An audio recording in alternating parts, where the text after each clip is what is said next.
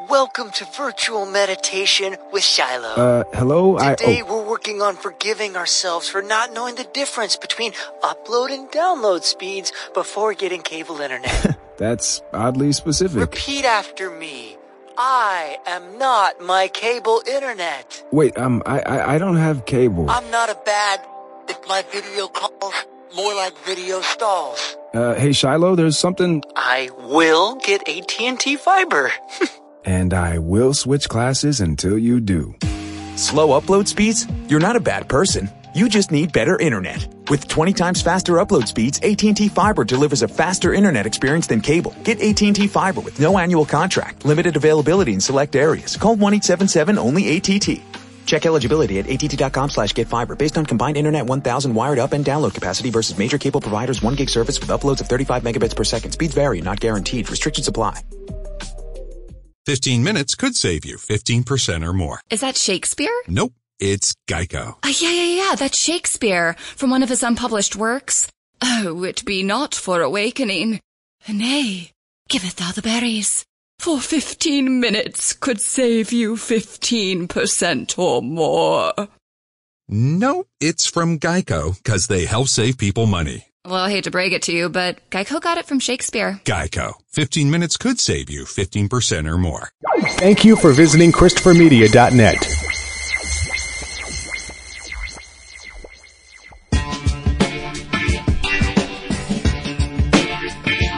From Asthma Core Studios near Detroit, Michigan,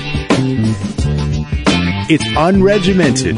Gangsters, what's up, guys? And now, here are your hosts.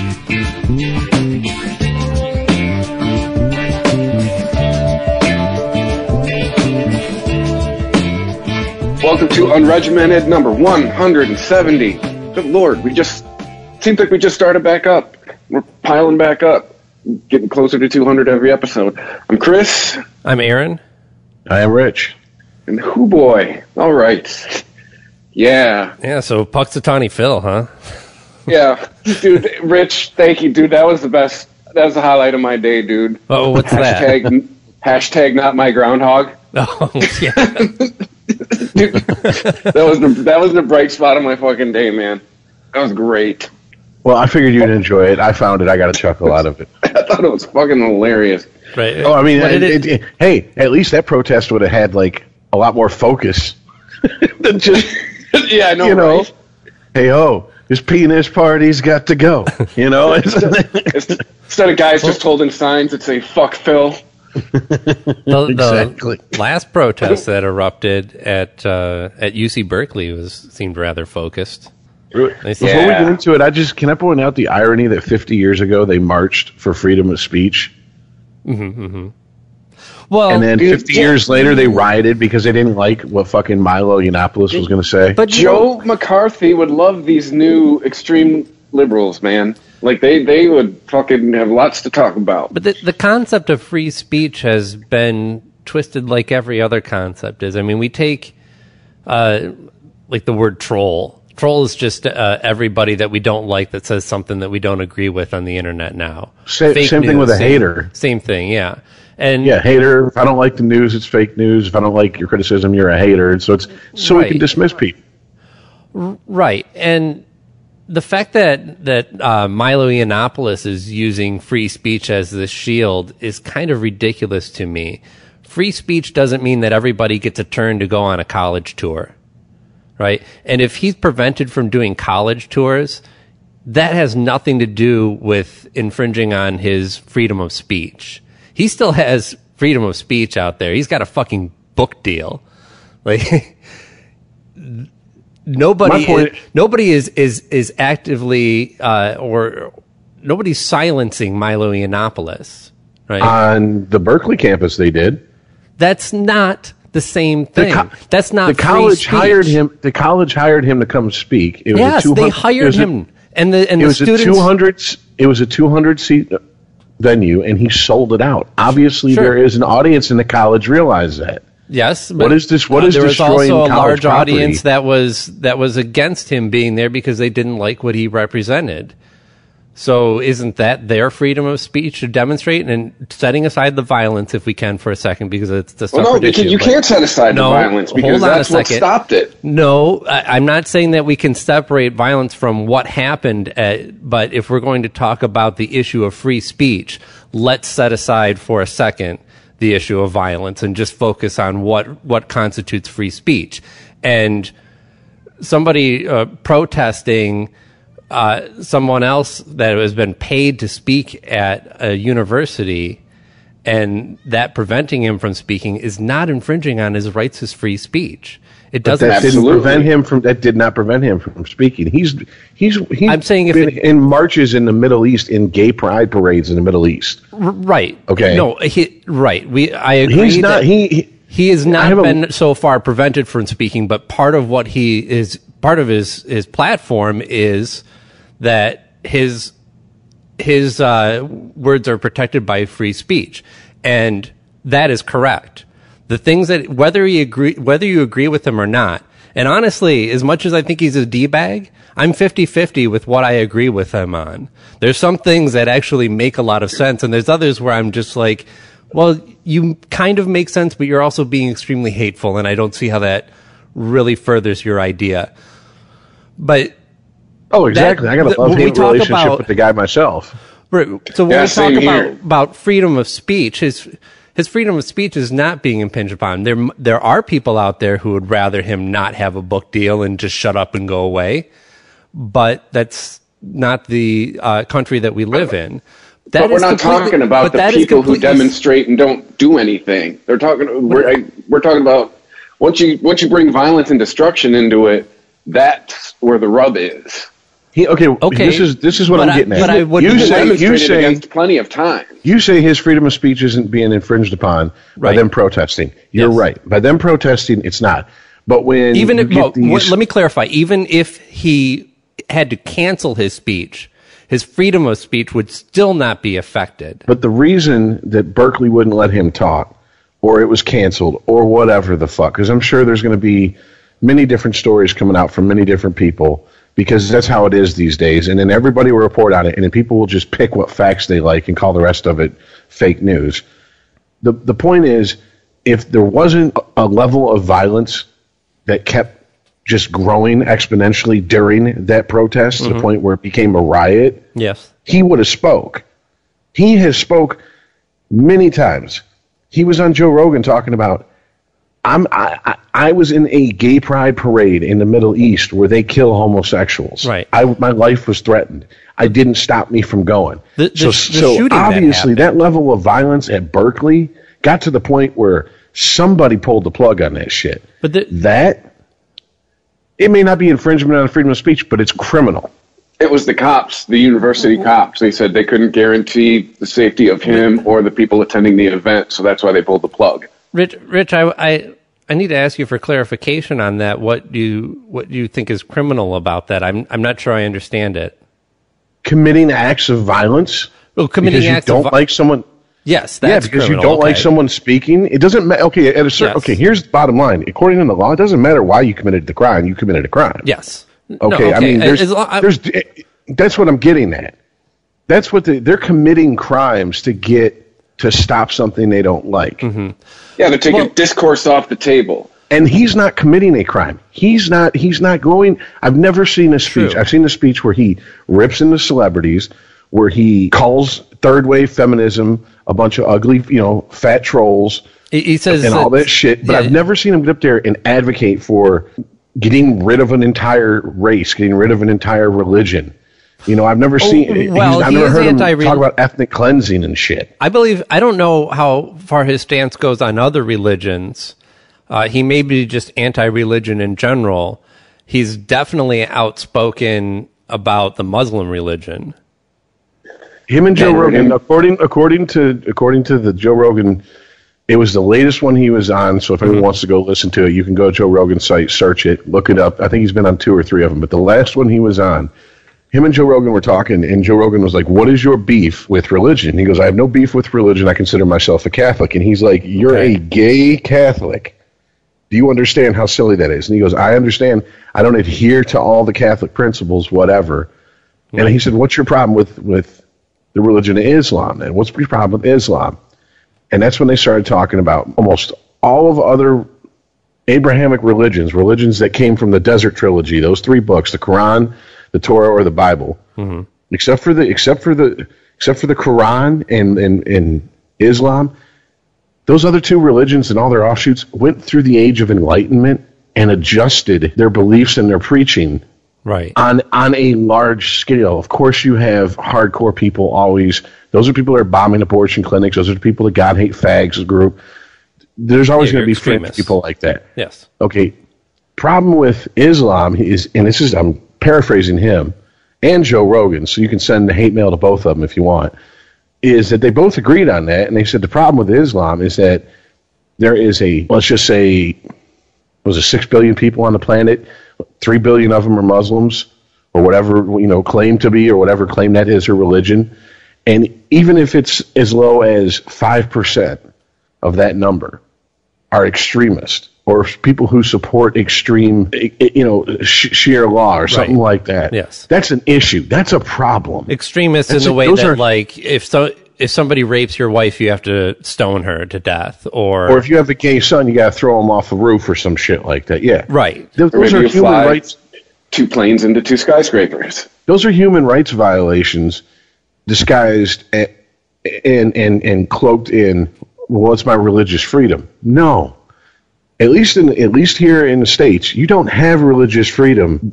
Your religious freedom stops when you start to impose violence upon other people. Your religious freedom stops at where other people's freedoms start, including their freedom to be, freedom from violence. Yeah. Yeah. And I kind of agree with what they said. Islam, for the most part, is still stuck in 500, 600 years ago in a lot of the more, I don't know if you call it orthodox, hardcore, evangelical, whatever, because if it's Christians, they're the evangelical Christians, and those are the hardcore ones that bother me. I guess if you're Jewish, it'd be like the super Orthodox Jews who are like, the shit over in the Middle East with the Gaza Strip and in Israel and in Palestine and all that. I don't know what you would call the Muslims, but those people are a fucking problem. And they're not just a problem to Western society and non-Muslims and non-believers. They're a problem to each other. I mean, they war with each other. It's no different than if the whole world was Christian. Eventually Catholics and Protestants would go back at it like it was in Northern Ireland again. Right. Well, yeah, I mean, the majority of the Middle East is, I don't know what we would call it now. I guess in the 80s, I would have just called them a third world. But I guess that's derogatory now. So developing nation, maybe, not all of it, but see, third world nation always meant to me is that there's the 2 superpowers, and if you aren't part of the superpowers, and everybody else is number 3, yeah. Then you're not a superpower. Right. And developing nation was for, like, I would say India's a developing nation, China's a developing nation. China, you could probably say, is I don't a know if I would superpower classify as that. Yeah. Well, anyway, semantics on that aside. A major part of the reason why they, let's say, aren't as powerful a presence in the world as they could be, especially considering how much of everything that the rest of the world uses comes from the Middle East. And I'm not just talking about oil. I'm talking about numbers and all that shit too, language, math. Right. But if they would have actually progressed with their religion at the same time, at the same pace that Judaism and Christianity did, they would be far better off and probably have far less of these religious extremists in their midst, and be a wealthier and more powerful nation. Not nation. I mean, I'm referring to the Middle East as all one nation, but it's not a region, let's say. Hey, am I the only one, and maybe you guys can commiserate with me or maybe not. Am I the only one who saw like the deep irony in people who were holding pro-Muslim signs at the airport this weekend that were probably at the Women's March talking about human rights? Mm-hmm. Is that just me seeing that irony? I know, I saw it. Because it's like, I want to tell like half of these people, like, you want to go just try and have a vagina over there? See what happens? Like, try to have this march over there. Good luck. That's right, but the support of Muslims is more saying that welcoming people that actually want to come to this nation. I get it, but still, just be a woman in a Muslim country. Even the ones that aren't extremists, like they are still super backwards in the way they treat women. I don't know. I think there's a lot to be said about the quote unquote good ones. There's a lot to be said about being the bigger person. No, I mean, you can be the bigger person all you want. You get caught in the wrong area of the Middle East that is more extreme in taking that book literally, and it doesn't matter. It doesn't matter how tolerant of a person you are. Yes, but you're fucked. I've been mugged by black people in Detroit. I don't hate all black people. I don't think that all black people are going to mug me. No, I don't either. But if I see a black person say, "Come here, white boy," waving a gun in my face, I don't think they want me to come over and talk about the Magic the Gathering cards he just picked up at the card shop. No, I know, but you're equating women supporting Muslims in general as hypocrisy because of how some Muslims view women. It's not some Muslims. It's all, whether they're extremist or not. How they view women is okay. It's all, that's part of the religion. All right. Well, let's meet somewhere in the middle then, because my rough estimate of some Muslims is probably way under, but you can't ever say all. There are progressive people who consider themselves to be Muslim, who follow the Islamic religion, and are also not hateful and controlling of women and keeping them in beekeeper suits. Absolutely. Really? I mean, go to Hamtramck and count the hijabs, man, or hijabs, or whatever you want to call it. Go to Dearborn and count the hijabs. Well, you're also making the assumption that everyone wearing hijab is oppressed. Yeah, you can't show your face and you can't show your hair. Okay, but like, wait a minute. Is that really progressive? Catholics have nuns that wear head coverings. Orthodox Jews have women that wear head coverings. I mean, the difference is that nobody's killing them. That's not just an issue that's, I'm not going to say problem, but that's not just an issue that's isolated to Islam. Right, but the difference is nobody's killing them for taking them off. Yes, but the nuns make a choice to wear that stuff. A lot of the Orthodox Jews make a choice to wear that stuff. A lot of nowadays, yes, yeah. And there are Muslim women who make a choice to do that and have no problem with it themselves. There are. I'm just saying that it's. I'm not saying that I know somebody and I can bring them in here and have you meet them, but I know for a fact that there are people who wear hijabs and don't feel any oppression because of it. It's you can't make the automatic statement that if you see somebody wearing that, they must be oppressed. And a hijab is different than full body covering head to toe except for the eyes showing. I mean, that's the extreme end of things, right? Versus a woman who keeping believes the hair that covered. Yeah, she should keep her hair covered unless she's in front of. I guess the rule is family until she's married. Then it's her husband and children. I mean, look, I don't give a shit. My problem is when they and this would be a nun. This would be if it was still a tenet of Catholicism that all nuns had to have, the flying nun hat and if Jews had to have a yarmulke on at all times or whatever the fuck. Okay, that's cool, but when it comes to shit like, all right, we're getting your driver's license taken, I don't take this off, it's against my religion, then you don't drive. Have a nice one. Next, bottom line, I don't give a shit about your religion. Our laws are, if you want a driver's license, which is, we're so fond to point out these days in this country, the land of the free, everything's a privilege almost. People tell you, it's not a right to do this, it's a privilege. Well, driving is a privilege. Well, yes, so if you don't want to take your fucking headgear off, then you don't get a license. If she's going to drive with it on, what's the problem with her having her picture taken with it on?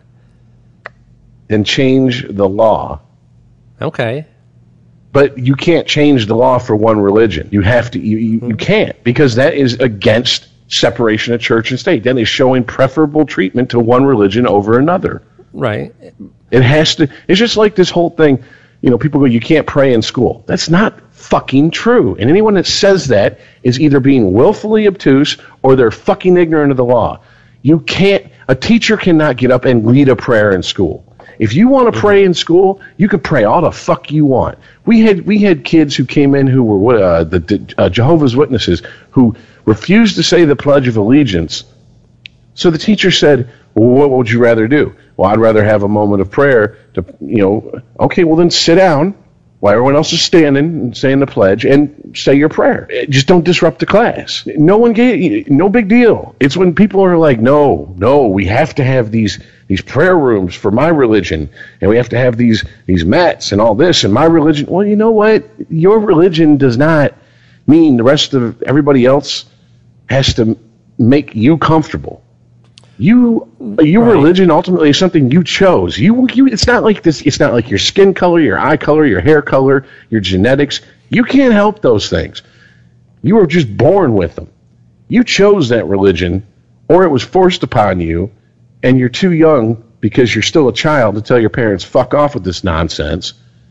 That's not our problem. That's not the rest of our problem. And I'm sorry, but that carries over into adulthood. I can't get up there and wear a baseball hat and say, it's part of my religion. I'm a baseballist. People that worship the flying spaghetti monster can't get up there with a strainer on their head talking about it's part of my religion. I mean, because that's what it's going to get to. It's going to get to that nonsense. People claiming that shit. The Pope has to take his big hat off in his driver's license photo. So if you want to change the law, okay, put it out there. Oh, you're saying they can't wear the spaghetti strainer for their driver's license picture? Exactly. Okay. I thought they just couldn't wear it in general. I'm like, why can't they wear it? No, you could. You'll look like an ass, but you can wear it all you want. Wouldn't recommend it, but yeah. But what I'm saying is if you want to change the law to where they can, but it's not specifically for Muslims or Jews or Christians or whatever, Catholics, whatever the fuck, fine. Right. Then if your religion stipulates that a part of it is wear some headgear, that's fine. Bottom line, we need to see your face. It's an ID. You can't get up there with just your eyes showing. So that's where the line's got to be drawn. And this is, and Chris referred to this last week. I don't have a problem with people saying it's a slippery slope. I got a problem with people saying you can't say in a debate, you can't use the slippery slope argument, because I think it's been proven in the last 20 years slippery slope is exactly what the fuck we need to start using in debates, because it is. Well, I think it's proven to be a fact. Once you start down a road, sometimes you ain't coming back. In many cases, though, to me, slippery slope reads as progress. When somebody says, well, this is a slippery slope to this or that, and usually sometimes these are outrageous things that would never happen, like two guys get married, and that's a slippery slope to a guy marrying a dog, and I'm like, oh, really?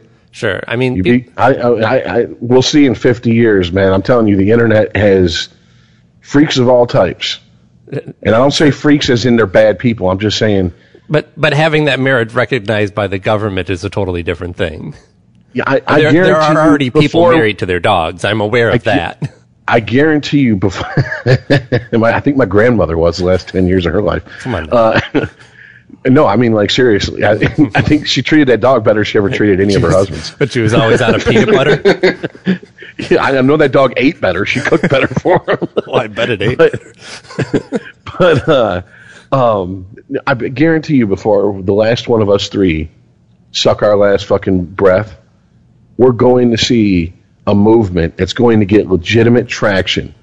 I'm not saying a whole lot of traction, but legitimate traction for pedophiles to be accepted in our society. I guarantee it. I guarantee it. The difference is I'm not drawing a line between gay marriage and pedophilia, because being gay has nothing to do with being a pedophile. Right. That's where the people make the mistake. Okay. It doesn't have anything to do with it, yes. There's a correlation in some idiots' minds that one leads to the other in a direct result. On both sides, by the way. Both sides, by the way. On both sides, clarify? People who are opposed to it and people who are in support of it. Because people who are opposed to it are going to go, this is what happens when we let them fags get married. And people who are in favor of it are going to go, well, if you have no problem changing the traditional marriage from a man to a woman to two men or two women, or even polygamy or whatever the fuck, well, then what's the problem with, adult child love?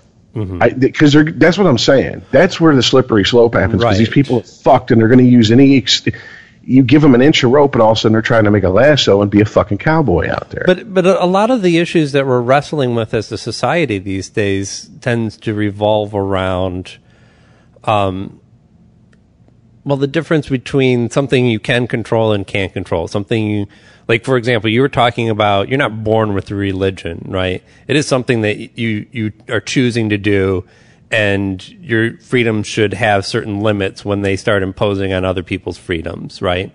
But on the other side, we have things that you can't control, things that you are born with. And the majority of this nation is starting to come around to homosexuality being understood as something that just is. It's not a choice.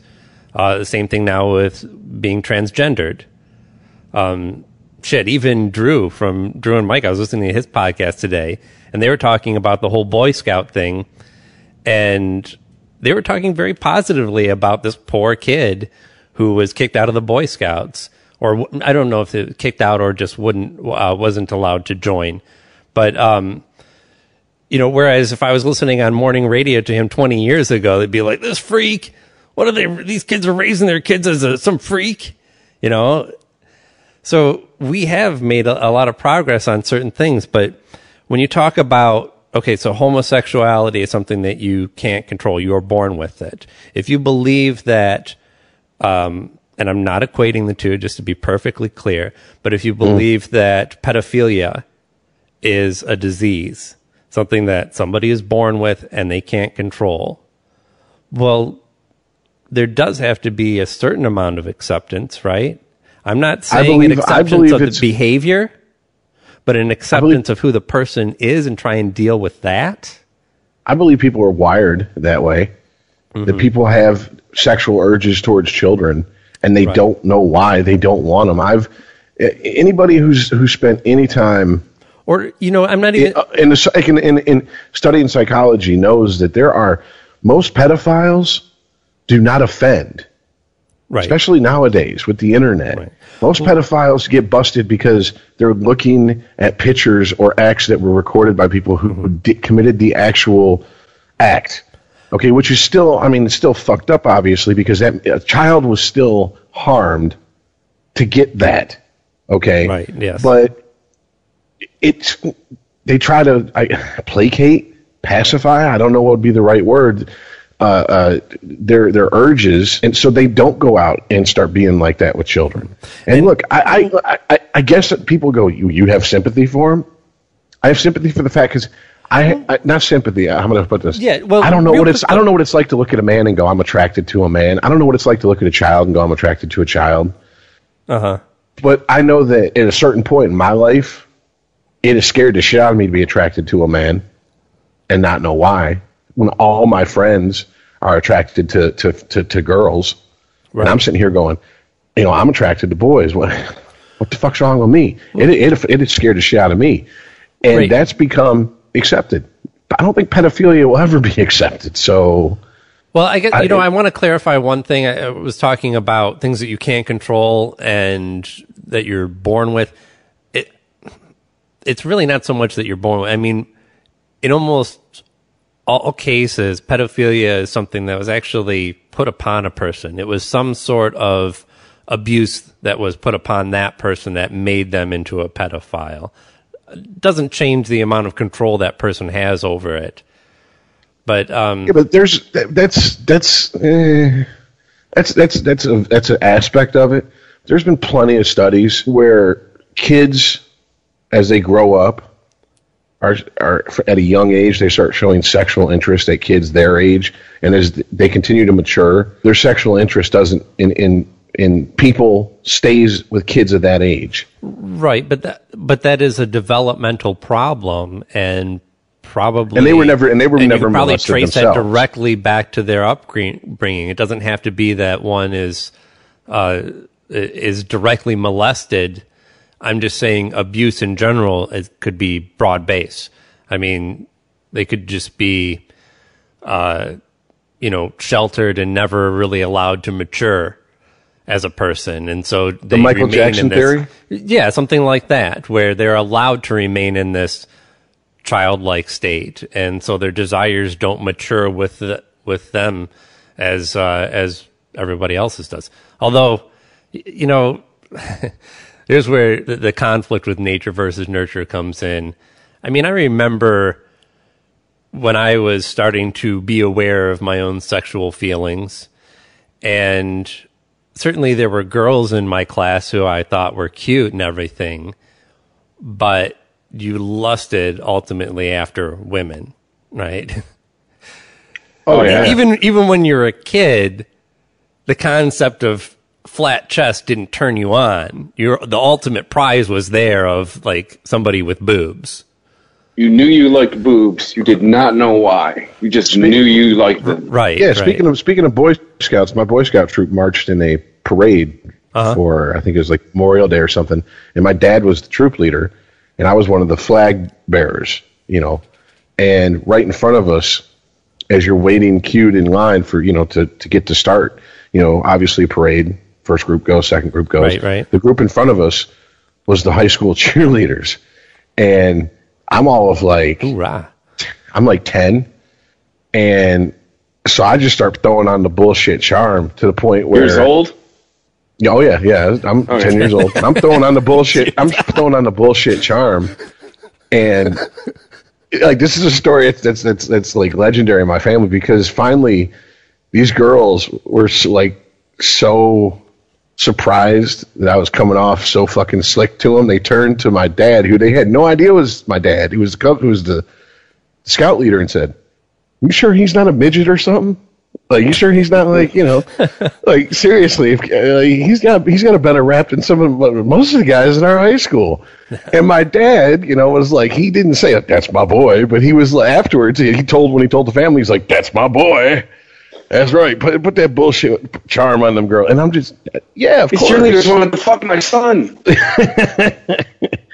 Of course, man. I mean, of course you're attracted. But when you start figuring out, oh shit, that thing down there, I can do more than just piss out of.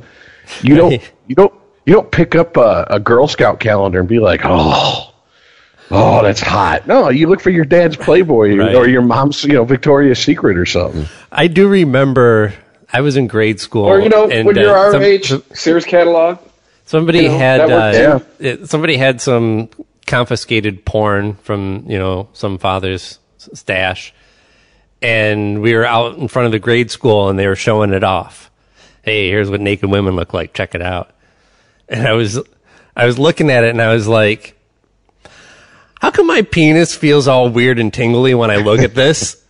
I said out loud, and everyone just kind of looked down at the ground and pretended like they didn't hear me. And I'm like, all right, well, I guess that was my first lesson about sex right there. People don't like talking about it generally in open. Hey, guess what? Aaron doesn't know what a boner is. I don't think it was like, it might have been shame, like, oh, this kid doesn't know shit, but I think they were shameful because they had no more answers than I did. No, my friends were ruthless. Mind you, or they were just staring down at their dicks. My friends were ruthless. If after probably about the age of like 9, 10, if you didn't claim to know everything about sex, like, you better fake it, because if not, they were going to ride you like mercilessly. Oh yeah, there's a lot of they were assholes until you make it. It's no bullshit. It's kind of like that scene in. Yeah, but they also didn't know. The ones who knew didn't know. Yeah, it's like the scene in It when they're talking about how babies are made, and one guy's like, what you do is you rub your dick against a piece of soap, and then you got to pee in a girl's belly button, and then 9 months later the baby comes out, and they're like, oh, okay. I love that part. But if you say it with enough conviction, people will be like, oh, yeah, that's how babies are made. Okay. Right. Well, we also... we hit this weird point as kids in that preteen going into teen years where our parents told us all kinds of shit that we are now realizing was false, including Santa Claus and every other visitor that they claimed came to the house. Yeah, boy. And so now this weird shit is happening that nobody really wants to talk about. So we are much more apt to believe our peers at that age than we are our parents. Even if we heard it from them, we wouldn't hear it, right? Mom and Dad have been bullshitting me for 10 years. I ain't listening to them. Right. Well, when my dad died, my little brother was 9. Vagina sounds as mythical as Santa Claus. When I know, right? That's made up. Nothing bleeds for 5 days and you don't die. That's bullshit. Yeah. When my dad died, my little brother was 9, and my stepmother, through the process of the funeral and the burial and everything, at one point she's like, "Well, I guess it's up to like your uncle or you to have let them know about certain things, because I'm a female, I don't know about." And I'm like, I'm gonna tell you what, be honest with them. That's because and she was completely uncomfortable with it. And I'm like, he's 9, he should already know. At least, I'm not talking about he should know, like, yeah, so what you do is you get her upside down, you put her on the small of her, and then you start jackhammering her. That's called lawnmower position. Like, he don't need to know all that. But the very help. The basics, yes, when, a woman and a man have sex, he puts his penis in her vagina, et cetera, et cetera. To me, at 9 years old, 10 years old, there's no shame in knowing that. And she was just so uncomfortable. You got to remember, he was a change of life baby for her, so she was quite older than most of the other mothers in her peer group. So because of all the progress that we seem to have made accepting other people, we're still ashamed of ourselves and our own sexuality, even to the point where we don't want girls to get a shot to prevent cervical cancer because we think that promotes sex. Retarded. Well, isn't it the same rationale with the birth control pill when it first came out? Yes. Oh, you should have women on this. It'll encourage them to have sex without making a baby. I remember I remember telling my daughter's mother when my daughter was 2.5, I was like, we need to start crushing these bastards up and putting them in like her mashed potatoes. And she's like, what? She's 2.5. I'm like, yeah, bitch. And we're young parents ourselves. So if she's a mama's girl or a daddy's girl, either way, there's a chance she'd come home and be like, guess what? Y'all gonna be grandparents. It's like, wait a minute. We ain't ready for this shit. I heard if you start them real young, their ovaries will never fully develop. Yeah, it's like, seriously, I wanted to be that guy, like in the 40-year-old virgin. Like, how do I get her to stop ovulating? And she's like, is that a serious question? He's like, I don't know. Is it? Like, if I could, I just, look, because kids are going to fuck. And I've got some friends who are going through this right now. Their oldest is getting ready to start her senior year. And I think 12 or 13, they sat her down. And she knew the basics already. But then they gave her the, look, this is a young age for in our generation to start talking, but not in your generation. And she's like, oh, I've had girlfriends that said they've, given blowjobs and been, finger fucked and all this. And, they're sitting there horrified. And I'm like, no, be honest with her. Because here's the deal. If she's going to have sex, she's going to do it. And what you are more concerned with, because they're not religious at all, I'm like, what are you more concerned with? Her waiting to be a ridiculous age to have sex, in post-college, or her having safe sex, not catching a venereal disease or getting pregnant, or because of a complete lack of knowledge about sex and teenage situations, being put in a position where she gets used by some scumbag. And they were like, you're right. And they sat her down. They were like, look, if it gets to the point where you start dating and you need to go on birth control, let us know. And she did her little middle school dating. High school, she started dating for real. And she went to her mom. They put her on birth control. And that was the end of the discussion. It was no big deal. I'm sure the discussion went, now, if you come home pregnant now, then you're a fucking idiot because you got no excuse to. So to me, that's being pragmatic about the situation. Mm-hmm. Kids are going to fuck. We did. Okay? And none of us were fucking Joe football player. None of us were the super cool fucking kids. All right? And we were fucking at an age that I'm sure most of our parents wish we hadn't have been. So imagine kids nowadays with the internet and the fact that sex is just such an open thing to talk about. And knowing what a blowjob is, and you're 12 years old. Like, I knew because I had heard about it, and I'd seen pornos, and my parents didn't know I knew about it. I didn't know what that was because it's openly talked about on the nightly news because the president's, getting one under the fucking table in the Oval Office. I mean, it's just... Yeah. The world changes. Man, I got a 12-year-old nephew. I can only fucking imagine what he knows. I'm like, man, I remember being your age. Who the fuck knows what you know? Well, good Lord. Pre-internet, we were probably better off wandering around mostly in the dark.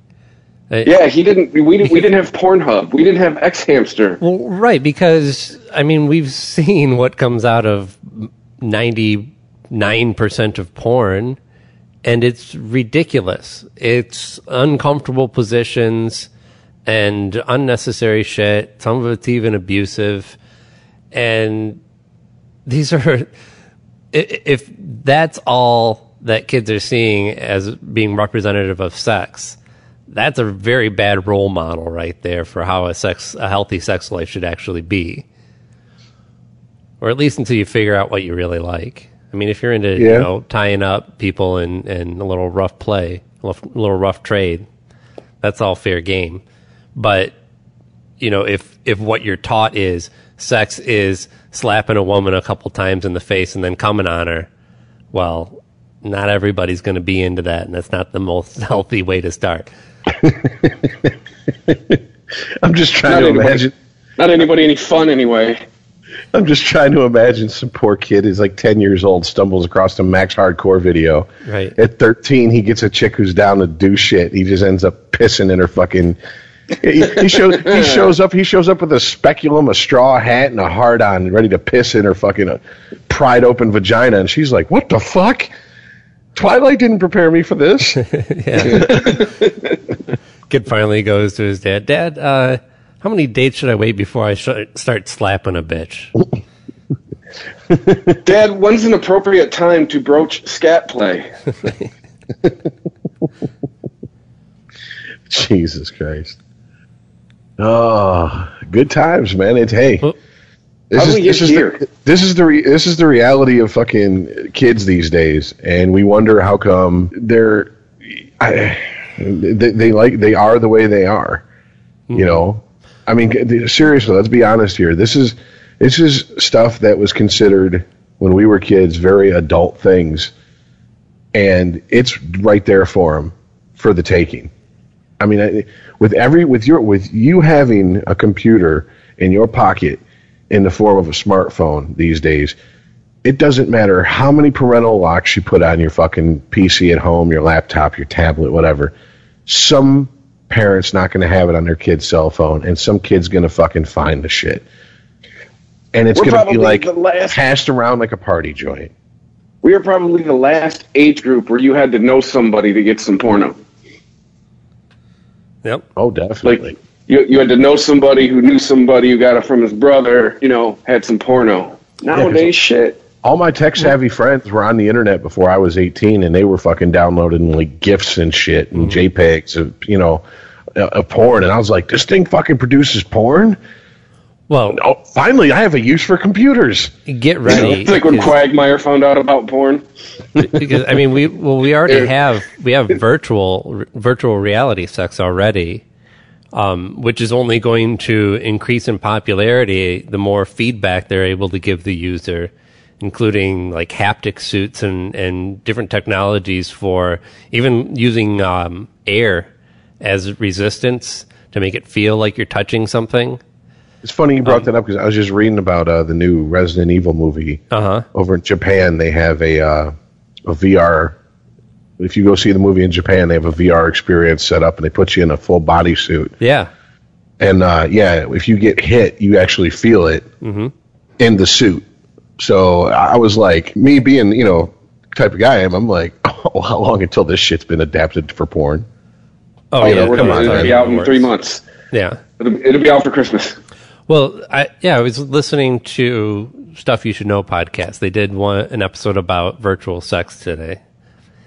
And they were talking all about, the different technologies, but also the purposes for these technologies. We were talking about pedophilia earlier. Great subject that we should revisit already. And the idea that you could have virtual child sex for therapeutic purposes. I know this seems like a really fucked up concept, but the idea that, again, if somebody is a pedophile and you believe that they have no control over that behavior, maybe actually giving them a virtual child to have sex with will take care of the problem and stop behavior. Now, that's weird. Okay, look. Sure, it's weird. I'm wondering where you guys fall on this, though, because that to me seems about as stupid as the Catholic Church going, we need a place for gay males and males attracted to children to go to where it won't be that big of an issue. We'll make the priesthood, and they got to be celibate. Perfect. That didn't solve the problem, you know. I'm sure there's priests that are gay. It exasperated it. Well, and I was going to get to that, but I'm sure that if there's adult male gay priest, and they're all living together, I'm sure there's been some hookups. There's been some like broke back collar type shit going on, and then of course once you add altar boys in there, and shit just got worse.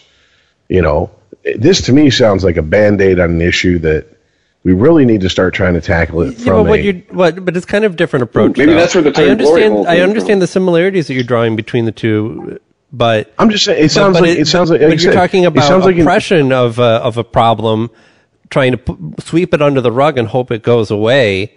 Where with virtual reality, pedophilia therapy, whatever you might call it, is, whether you agree with it or not, is tackling the problem head on. What I'm saying is, if we're to the point where we can have virtual reality pedophilia porn that's going to give enough sustenance to these people, then what we really need to be working on is figuring out what in their brain is wired that to make them that way, and how can we get rid of that, identify that, and get rid of that at a young enough age to where it stops being a problem. Yeah, but it's not like diabetes. Like I was saying before, it's nature versus nurture. There's always going to be people that are pedophiles. There's always going to be people that that have had trauma happen to them. They're going to try to reenact the trauma because of whatever psychic scars they carry. But there's just, like I said, there's people that are like, look, I don't want this. I don't want to be this way, and they're open about it in therapy. Ideally, we have a cure for it. I agree with you, but we don't. And we are much closer to having this Band-Aid of virtual sex that may actually help the problem. And who knows, it may make it worse. I'm not arguing for it or against it. I'm just kind of interested in the concept. Well, you also have to convince a very large group of people who think the only way to cure a pedophile is put a bullet in their head. And that's it. Yeah. There's no such thing as a non-practicing pedophile. In their mind, if you're a pedophile, the only way to get rid of that problem is to kill them on sight. Mm-hmm. And as we've talked about before, 370 million people in this country? Yeah, we're a drop in the bucket compared to the rest of the world. And there's a lot of parts of the world that aren't as advanced and aren't as developed as us. And they may play a little bit more fast and loose with age of consent laws, but ultimately you get caught fucking a 5-6-year-old, they're going to kill you. Bottom line. Yeah, that's it. No judge, no jury. Just right to the execution. Mm-hmm. Yep. And they'll get away with it too. Right. Because people go, well, why did you kill this man? And then they just point to their, son or daughter's bloody anus or vagina, and they go, I'll help you bury him. Drag him to the pig farm. Let's go. Yeah, but nobody's arguing whether, if we're talking about consequences for action on pedophilia, it's a no-brainer. The maximum fucking sentence possible. I would even be pro-death penalty for that if I had enough faith in our justice system. And then it wouldn't get perverted into two high school kids have sex, and then you're a sex offender. Guess what? Strap in and ride old Sparky. I guess there's certain philosophical arguments that I'm more interested in this, but it's just the behavior and the actions are so intertwined that it's impossible to separate it. I guess like before when we were talking about the protesters, in hopes that we could just talk about freedom of speech and not the violence that happened, but it's so closely related in that one incident that maybe there is no advantage in trying to separate that out and analyze it. Well, that's why good psychiatrists are so hard to come by, because they have to be able to compartmentalize when they're talking to someone. I mean, fuck it, in pop culture, perfect example, and it's right at our fingertips, The Sopranos. Dr. Melfi treated Tony Soprano, and as a psychiatrist, she was able to compartmentalize his behaviors, his infidelities, and try to help him become a better person. But when he tried to actually get involved in a romantic relationship with her, she said, I wouldn't be able to do that. I would have to look at you in a different light and be blunt. I find you repulsive in that aspect. Right. And, that pretty much put the kibosh on any romance between those two for the rest of the series. But, I mean... Yeah, that shit got ugly. That's why a truly good therapist is so hard to find, because people have a hard time. Now, a lot of people have a good poker face, and they can sit there and listen to horrific shit being told to them in a therapy session. But to help the person, you have to realize that this person's... You have to stop judging them at a certain point. We're all fundamentally flawed. But these people are really damaged for whatever reason, whether it's because they were born that way, whether it was they suffered trauma, whatever. And if you're honest, end game is to help them. Then, like you said, you have to set your judgment aside. Right. And that is so hard to do. I imagine priests and who hear confession and shit like that. I mean, that's how come I remember one time talking to a buddy of mine who's like hardcore Catholic, and apparently one of the dirty little secrets about priests is there's a high rate of alcoholism. Yep, from the wine. And I never get used to doing like 4 shots of wine every Sunday, and and then the guys they say mass every day. So a lot of these guys just get used to a little nip of wine every fucking day, and then it just snowballs. And then if you're hearing confessions of these people, and you truly believe in it, you're not a cynical priest. You're not like, okay, whatever, say this many Hail Marys and Our Fathers, and you're good. And you actually believe in, you're a proxy for God to forgive them. That shit has to weigh on you, and you're already drinking. Might as well, hey, I'm gonna drink to get this fucking shit out of my head, or hey, to man, deal with it. When I was an altar boy, there was a couple priests. They're like, Father Mike, he gets grape juice, and they're just kind of like, you knew why. Some priests got the wine, some priests you're like, nope, you got to give him grape juice. All right. And they probably end up. You ever seen The Unbreakable Kimmy Schmidt, Rich? No. I know Aaron has. They end up like the therapist. Yeah, they end up like Tina Fey when she's a therapist. By day she's a good therapist, and then by night she's a fucking train wreck. Yeah. Like getting blackout drunk and shit, and like waking up covered in puke next to a fucking cop's horse or some shit like that.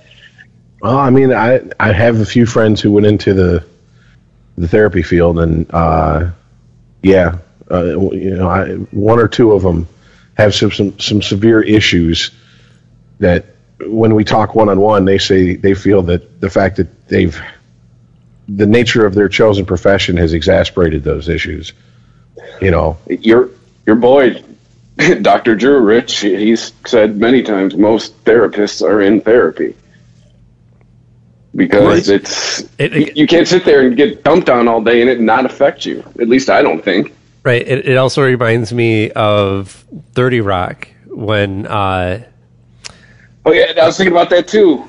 What was it? It was Liz. Liz was telling what's his name. It was Kenneth. Yeah, Kenneth was listening to everyone's problems, and he couldn't handle it, and so he had to tell all of his problems to Jack, who put him in his mind vice. And then Jack ended up breaking down. Right. Yeah. I mean, the human mind's it's a fragile fucking thing, man. If you really think about it, like how many of us are like fucking. This close. Head can't contain all this. Yeah, I know, but I mean, just how many of us are probably a few bad things not going our way away from having a fucking mental breakdown? I mean, it's... And Aaron, you never know, I guess. So, and Aaron, when we were talking about it, and you're like, you would rather try to look at it from a philosophical standpoint of... Yeah, when you start talking about things like child molestation, it's so hard for so many people to... you can't step outside of the issue and the horrificness of the issue itself and talk about it in a almost detached way, because people are going to look who aren't in that frame of mind. If they hear you talking in that frame of mind, they're going to be like, "You're a fucking pedophile." Right. Only a pedophile could talk that calmly about that and not feel this fucking rage and anger. Right. How could you be a parent and not want to kill somebody? It's like, look, I'm a parent. I want to kill people every day. I'm a parent. I want to kill children every day. Not everyone should be breeding. Right. I mean, but just because I want to do something doesn't mean I do it. I can think philosophically about it as a concept, but also understand that once a person crosses that line and actually acts on it, they're beyond help at that point. It's unfortunate, but it's too late for that person to be helped. Exactly, and I'm cold-hearted once you cross the line. Right, I'm not saying that they shouldn't receive therapy or shouldn't strive to be a better person in jail while they wait for the electric chair, hopefully. But to me, that's a waste. That's a waste of a good test subject. See, we just need to isolate them. We just need to isolate them in their own facility and study them and pick them apart like they're fucking lab mice and try to figure out you start making this. You start making the new super pigs. But there's nothing to be gained from dehumanizing somebody, regardless of what they did, either. Because I'm not talking test cosmetics and pharmaceuticals on them. I'm talking about, look, here's the deal. Adamantium claws. You're never getting out of here. This is bottom line. This is your life. So you can either sit in a fucking cell 23 hours a day and get an hour to shower, shave, and get exercise under guard, or you can let us try to pick your brain apart, figure out why the way you are. And if you really want to fucking go for the full gusto, hey, we got plenty of isolated areas. We could set up areas to where it's a minimum security for people who actually go through with the medical testing and let them know there's a risk. But would you rather be in a lockdown facility the rest of your life, or be able to get up and actually have some semblance of a little bit of freedom? Yeah. Oh, and if you kill yourself, now take this pill that gives you a 12-hour erection. Right, and if don't take this pill that castrates you. If you kill yourself too, make sure you hang yourself, because we want to study your brain. Well, and there's not many other choices unless you're looking to get caught and set on fire or beaten to death in the head in prison. So. I mean, look, once you cross that line, and to me it would have to be like clear-cut case or someone who's done it more than once. Not like we've talked about, like high school lovers and one was overage, one was underage. Nothing, not that. But people can't separate certain things like that, and that's one more reason to not be so extreme on when it comes to the law on these things, because people will extrapolate and go, okay, well, this 17-year-old who fucked this 14-year-old should go to jail. No, he shouldn't go to jail. He goes to high school with the chick. Is it wrong? Yeah, probably. Are they scarred? Is the girl scarred for life? No, not unless he was abusive to her. Should she be having sex at 14? I don't think so, but are you going to stop 14-year-olds from fucking, and how? And here's where my son's turning 14 this year. and here's where it gets really fun. Here's where it gets really fun, okay? Yes. If you're trying to talk about it philosophically and remove yourself from the emotional part of the issue, the minute a female starts menstruating and a male starts shooting fucking loaded fucking shots, isn't that nature saying basically you're ready to reproduce? I mean, so just looking at it from a purely scientific point of view, okay, and biology, your body is saying now is the time to start pursuing a mate. But but you see, you're already you're not thinking in the coldly scientific way. I am rich, and the fact is that argument can be made for so much bad behavior that humans might want to do if they were purely id driven. But we are in a situation where we are now in control of our evolution, and we have to understand that there are in the evolution of us as a species, there are many, many things that have changed. And just because nature or biology says, hey, you should do this, you should do that, you're ready for this, doesn't necessarily make it the right time. Because our brains now develop differently than they did when we were just a pure animal species controlled by our environment. I ask you this, sir. We are controlling our environment. We are in charge of our evolution, and that's mostly in the brain where that evolution is taking place. I ask you this question. Yes. Are we in charge of our evolution, or do we think we are in charge of our evolution? No, we are in charge of our evolution because of our control over the environment. We took control. We took control of our evolution when we started making fires, gathering in groups, and forming societies. Well, see, this is, to me, I can even argue against my own point by saying, hundreds of years ago, it was, just in our culture, it wasn't shocking to see 14-year-old, 15-year-old girls getting married, starting families, but life expectancy wasn't as long.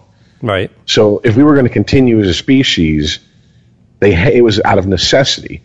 Then I can even argue against that point and say, well, if we start, without the help of medical science, our bodies start falling apart, and we should be dead but by the time we're 40, 45, then aren't we fucking with biology then? Aren't we basically shunning fucking our own biology and saying, yes, we're beating this, we got this? That's what I'm talking about. That's us taking control of our evolution, deciding. But I'm totally agreeing with you. This is one subject I feel I could debate on either side of it and pretty much have a sound argument.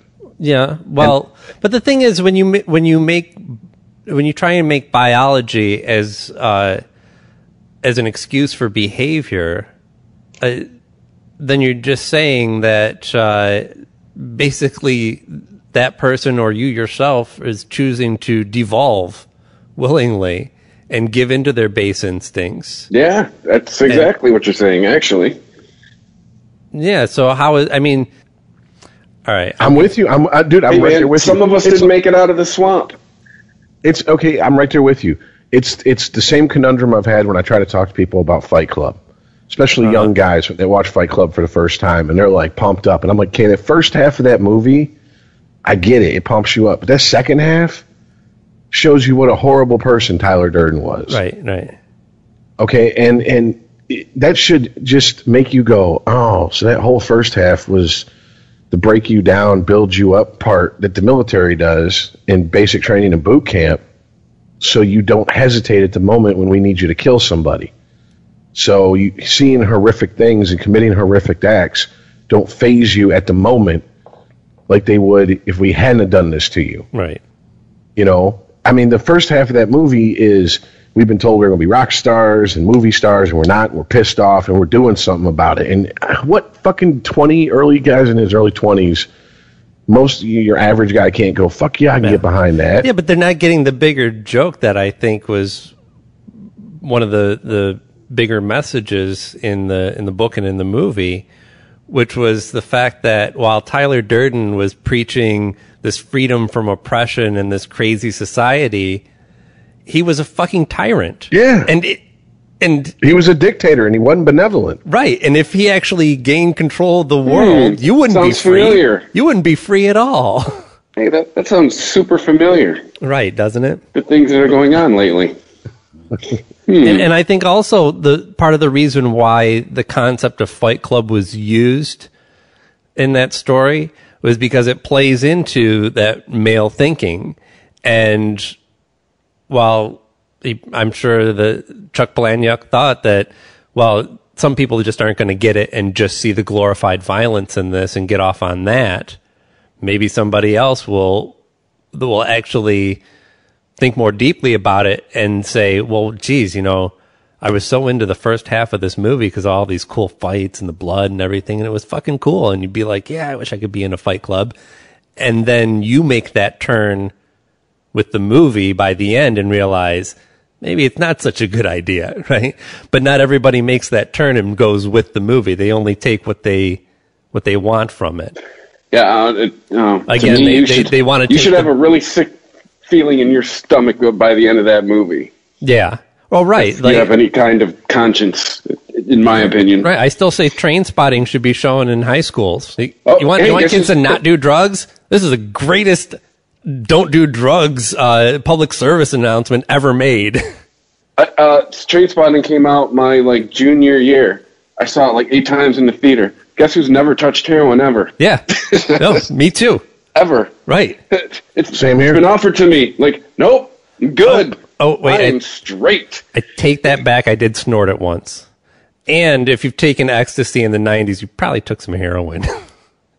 Okay, well, there's a difference between willfully injecting or snorting. No, I know. And being told that you're given something, because also if you've taken ecstasy in the last 20 years, you've taken some form of meth. You've taken everything, yes. Yes. So, I mean, that's just all there is to it. But no, it wasn't Train Spotting for me. It was Requiem for a Dream. And the fact that when I was 5, he died of a hot shot. You know, and so I knew from that age to stay away from it, but I didn't have a face to put with it of what it looked like until I saw that movie, and I was like, that's fucking horrifying. Well, I mean, Requiem for a Dream was a nice bookend for me. It came out when I was, 2021. It was a nice little bookend to honestly, remind me in my 20s, hey, you still don't want to do heroin? We're going to remind you again. I don't know. There's definitely similarities between the two movies.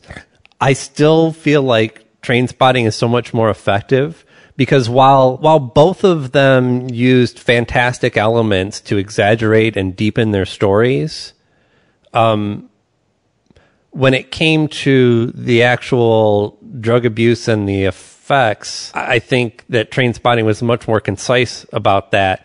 And whereas, so let me see if I can explain this better. In Requiem for a Dream, you kind of went into a world and you stayed there, right? This whole little world of these heroin addicts that they had created for themselves around them, right?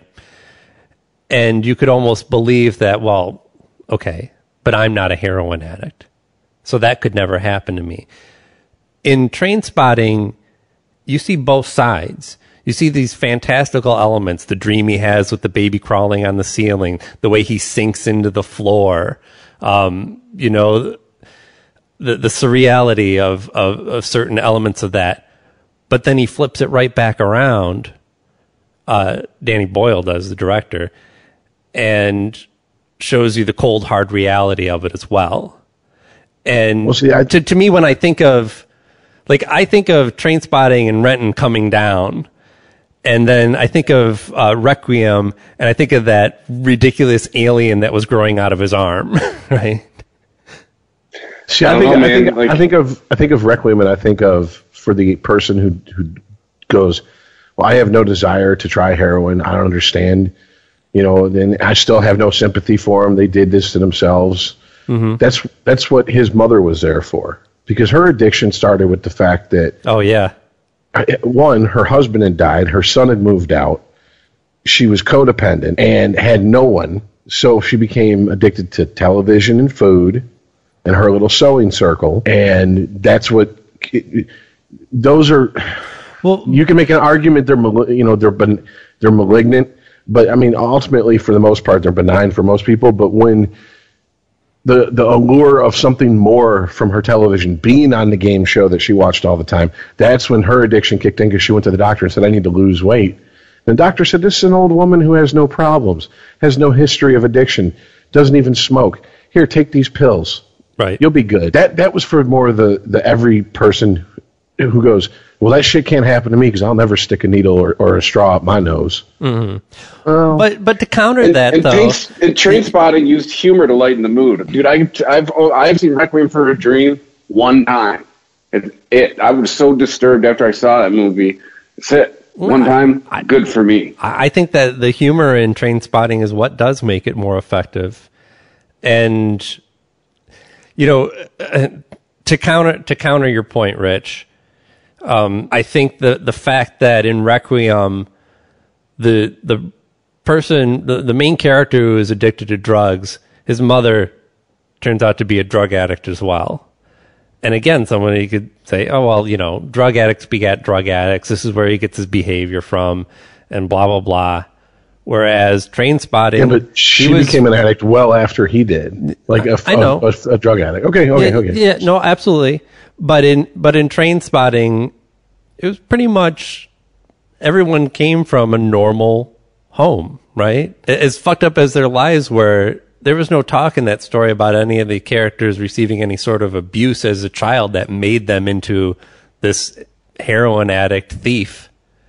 It was more of like, this shit can just happen to you. You fall in with the wrong group of people. You decide that, you know, they convince you to try the wrong things, and this can happen to everyone. You don't have to have fucked up drug addict parents to become a drug addict. You don't have to be neglected as a child to hate yourself. Well, I think also... What Bill Hicks say, the right girl, the right friends, that's all you need? Right. Yeah, exactly. I think ultimately something that also plays a part into which one you're probably more partial to would be your affection for the source material and the writer who did it. Whereas I saw, okay, hold on a second. You're gonna have to edit this out. I can't do this. I can't do this with Earl fucking blowing up my fucking shit while we're trying to do this. So I'm gonna have to mute him. Hold on a sec. Okay. Because if not, you're gonna be hearing my phone go off in the background because he just won't shut up once this conversation starts. Lonely motherfucker. Buy a puppy. I don't know what to tell you. All right. Anyways. I had seen Last Exit to Brooklyn by Hubert Selby, who also wrote Requiem for a Dream when I was young. And I've never seen that. Yeah, and so I read the book after seeing the movie, and that's where I got into him and his work. And also Jim Carroll. I'd saw the Basketball Diaries, started looking into Jim Carroll as much as I could, you know, in high school and stuff. Yep. And so I guess my introduction to it was more of the New York street, you know, back in the day type thing. And I think people most of my friends who are really into Trainspotting, I have more of the hipster culture. Does that make any sense? Sure. Okay. And it's not saying one's better than the other, because they're ultimately, you know, they're two works of art coming from the same, born out of the same ideas, but they're set in two completely separate settings. Boy, right. Department of Redundancy department. But yeah, that's the only reason I think I fucking feel more drawn to Requiem than I do Trainspotting. Right. But I mean, I feel the same way about Basketball Diaries over Requiem or Trainspotting. You know, I see that movie and I'm like, you know, I got to watch that movie. And I've seen Requiem, I'm not even joking, probably over 100 times. Oh, really? Jeez. I've seen it a few. Oh yeah. I've shown it to so many people, and at certain times in my life when I was getting a little crazy with whatever I was getting crazy with, I'd put it on and go, really? You really want to go down this road? Let me show you how bad it can get. Like, it was almost like I stepped outside myself, put it in the fucking VCR or DVD player, hit play, and was like, now sit down and watch this. Right. So you pop in the tape, and they're like, how come the tape gets all warbly at the ass-to-ass scene? You know, and as much as do that, as much as I love Jennifer Connelly, oh yeah, the honest to God truth is, the first time I saw that scene, I was sick to my stomach. Yes, I was. Same here. It hurt me to see her do that, because it was when my first real Hollywood crush was Jennifer Connelly in Labyrinth, and then I saw Career Opportunities, and that cemented it. And then I saw it. Then I saw the Hot Spot. Wait, Career Opportunities, is that the one where they are locked in the store? Locked in at Target, and she's riding the horse? Isn't Dana Carvey in that? Yeah, buddy. He might be. And then I saw a couple other movies she was in during the 90s. Oh, what the fuck is that actor's Frank name? Whaley. Frank Whaley. Yes, he is so awesome. Then I saw Inventing the Abbots, which has the best Oh yeah, I remember that breast scene in my opinion of her and so I mean I was just like completely I've never met her, but if I met her I'd be tongue tied, and I'm never really tongue tied. I've never been starstruck, but like that's how I was. So when I heard she was in that movie, I was like, I haven't read that book. Let me go into the movie Requiem without reading that book, and I did. And when it got to that scene, I was just like, oh. And my girlfriend at the time was like, that's your girl. This should be like some shit you're into. And I'm like, I don't want to see her doing that. Right. Like if she wanted to do this movie, I'm like, if she wanted to do it, I'd be into it. But she's only doing it because Homeboy's got a bag for her at the end of it. Right. You know what I'm saying? Like that's. Well, I don't want to see that shit. But if you just stumbled across that scene on Mr. Skin, it'd be no problem. It'd have been. It was seeing everything that was leading up to that Dude. scene that made it gut wrenching instead of arousing.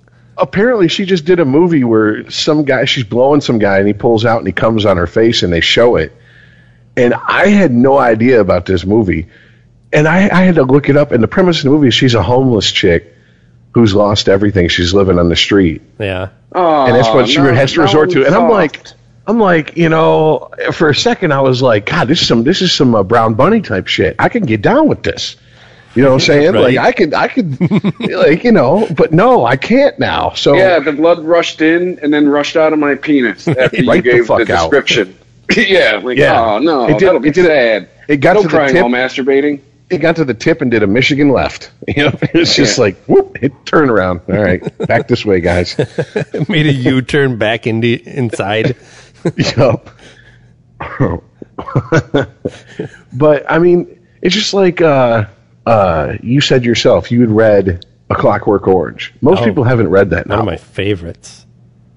And they see the movie, and I think a lot of younger guys who see that movie get the point of that movie is lost on them, right? Because they just see my drugs and this and a little bit of taste of the ultra violence and the anti-hero thing, and it's the ultimate point of that movie and of that story is just over their head. So it's as much as I love film. And I can sit and talk about it until like we're all fucking. I'll be interested. You guys will be crying from boredom. It's the danger of film versus reading something. At least to me, if you read something, you go, "Oh, okay." There's really. Well, that's interesting because I watched Stanley Kubrick's Clockwork Orange after I read the book, probably at least 2 or 3 times, and it had been out, but I don't know. I was just. I didn't go through a real arty movie phase until my later years in high school. Beginning years of high school was all books, and I mean, I was very familiar with the source material. Obviously, did you owe him? I did. Yes, he did. I heard a ooh. And sorry. Yeah, so I guess I don't have a clear separation of how effective the message is in the movie as opposed to the book. I mean, you know what I'm saying? Well, ultimately, what I think it would be hard to come. I know it would be hard to come away from reading. What would you say is the message of the book ultimately? Oh, geez. I guess if you just break it down to its most core concept, it's that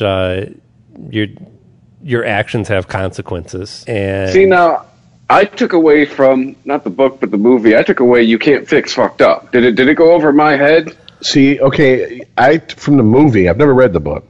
From the movie, I'm more along the lines of Chris. Is it good to have correct societal behavior because you're forced to, or is it better to just or because someone imposed that upon you, and so you're forced to? This points directly back to because the last scene I just gleaned from it is like fucked up Alex is always going to be in there.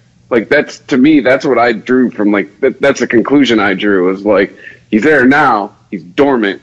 You stamped him down, right? But he's always going to be there. But to to go back to our earlier conversation about evolution, I mean, this is the characters in A Clockwork Orange were characters who chose not to stay evolved, who chose to give in to base instincts. Hey, it's just nature. It's nature. It's built into us to be violent and to want to fuck anyone that we can get our hands on. And wow, I didn't think about that. That whole movie shits on the whole nurture concept. Wow, 37 years old. Just kind of realized that. Well, no, I've always thought that. I remember in psychology class, nature and nurture come up, and I go, I think we're born fucking selfish and what we would consider evil. Because if you look at children are the cruelest things in the world to each other. Mm-hmm. And if you look at babies are they don't. The only thing is there's not conscious thought leading to, if I do this long enough, I'll get my way. They just cry until you feed them. They don't understand that you're annoying the shit out of them until they get what they want. But ultimately, that's what it is. And babies are little assholes. And if children aren't taught, once they're out of that infant stage, as they go into the toddler stage, that what your wants aren't going to be instantly gratified. And then you see those kids on the playground with other kids for the first time at 4 or 5 years old. Those children are pure id. They want what they want, and violence is not that big of a deal. They'll smack the shit out of another kid and take a toy from them. Right. Well, yeah, but as a species, we grew up in a very cruel world. We had to fight for everything that we needed. You know, we had to protect ourselves even from the environment, much less other animals and plant life. But once our brains evolved to a certain point, we decided as a species that we didn't want that there could be something better. Well, that goes and back the people who give into their base instincts and try and say, well, you know, it's biology for a man to spread his seed, so that's why that's justification for my behavior, is somebody who is going against that societal pact that we've made with each other, that we all want to live in a world where ultimately we can feel safe and feel free to do the things that we want to do. I would go so far as to say a person who feels that way isn't even worried about going against society. They're just acting on their base instinct of, I want to dominate, so the most important thing to dominate is to make sure that my genes survive. Mm-hmm. They don't care about what's right or wrong. But that's the thing. They're amoral. Well, they're just going on what makes sense. It's just like when you see animals and you have, you know, an animal that dominates other animals. It's not like I'm going to subjugate you because you're a different color. It's no, I am the stronger one, I am the bigger one, and you're going to fucking bow to me or I'm going to kill you. Right, but that is all of us. When they say something you don't agree with, like that kind of attitude. But this is all of us, right? We understand that this is built into all of us. There are certain people, there are types of people who don't ultimately grow up, but, you know, I was that person. As a young man, I thought, sex is just sex. And I'm not saying that I was, like, predatory about it or, like, you know, aggressive, but I also didn't see consequences for the people that I chose to have sex with. And I had to grow up and evolve a little bit myself and understand that all I was doing was giving into base desires that were affecting other people, affecting my friendships, affecting my life and my own emotional growth. And that's where I feel that things like empathy and compassion aren't natural feelings for most people. They have to be taught that. Whether it's through you're right. someone teaching them right from wrong, or the first time they beat a kid for his toy and they see the pain they've caused, something in them on some base level goes, wait a minute. Right. No, look at everybody else. Look at me. I'm not acting like everybody else. This isn't right. I just caused this person pain, more pain than I was in when I wanted their toy, because that's all I did. I wasn't bleeding and crying. Mm-hmm. Right. As a species, we are born with the capacity for empathy. We are not born with empathy. We have to be shown how to use our capacity for empathy. Mm-hmm. I agree with that. Getting back to what we were talking about, people being wired for certain things, I think there's just some people who are natural born sociopaths who just, no matter what you try to teach them, no matter what you try to show them, no matter what, they can't feel empathy for other people. They don't understand it. It's like it goes along with they fake emotions because they don't have them, but they also don't have the same fight or flight response, which is really 3: flight, fight, and freeze, but that's beside the point. It's another discussion. They don't have any of those responses, so they don't mind being in hyper dangerous situations, but they don't get the rush from it like we would, like jumping out of an airplane. They just go, it's something I'm going to do.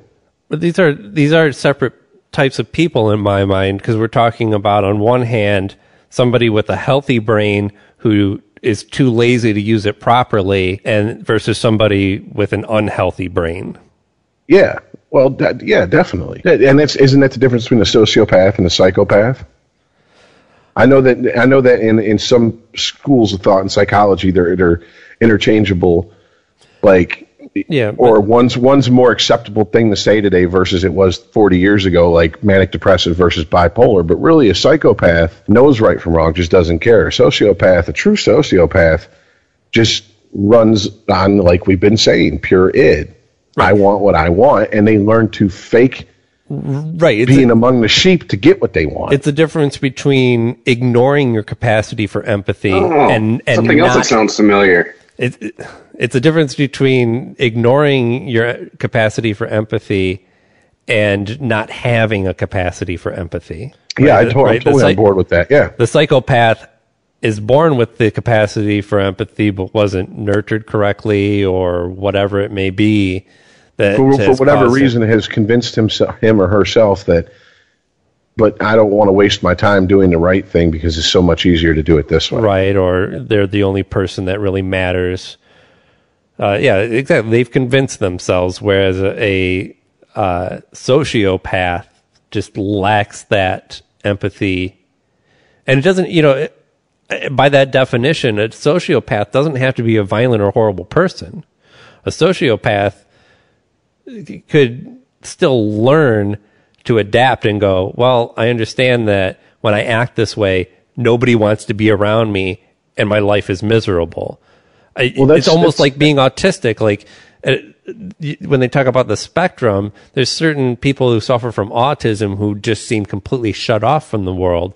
And there's others that learn to adapt and say, well, I don't feel anything when this person smiles at me, but I also do recognize this as a certain signal that I should interpret it a certain way in order to be able to talk to somebody. And they might only hear words. They don't pick up on facial expressions and subliminal ways that other people would. But they learn to read those and go, oh, okay, well, I know that when somebody tends to do this type of tick or moves their head in this motion, that this means that, and they can almost interpret it. But it's like they're speaking a different language. Definitely. And if you've ever had any experience with someone who's high functioning autistic, or I guess it'd be considered Asperger's at this point, you've seen it and you've seen it firsthand. You know how hard it is for them. Right. And then there's people that I've had people who go, I think my child is autistic, and I'm like, look, I have a cousin who's autistic, and unless this child is so much higher in the spectrum than my very high functioning cousin is, they're not autistic. They're just an asshole. Right. Yeah.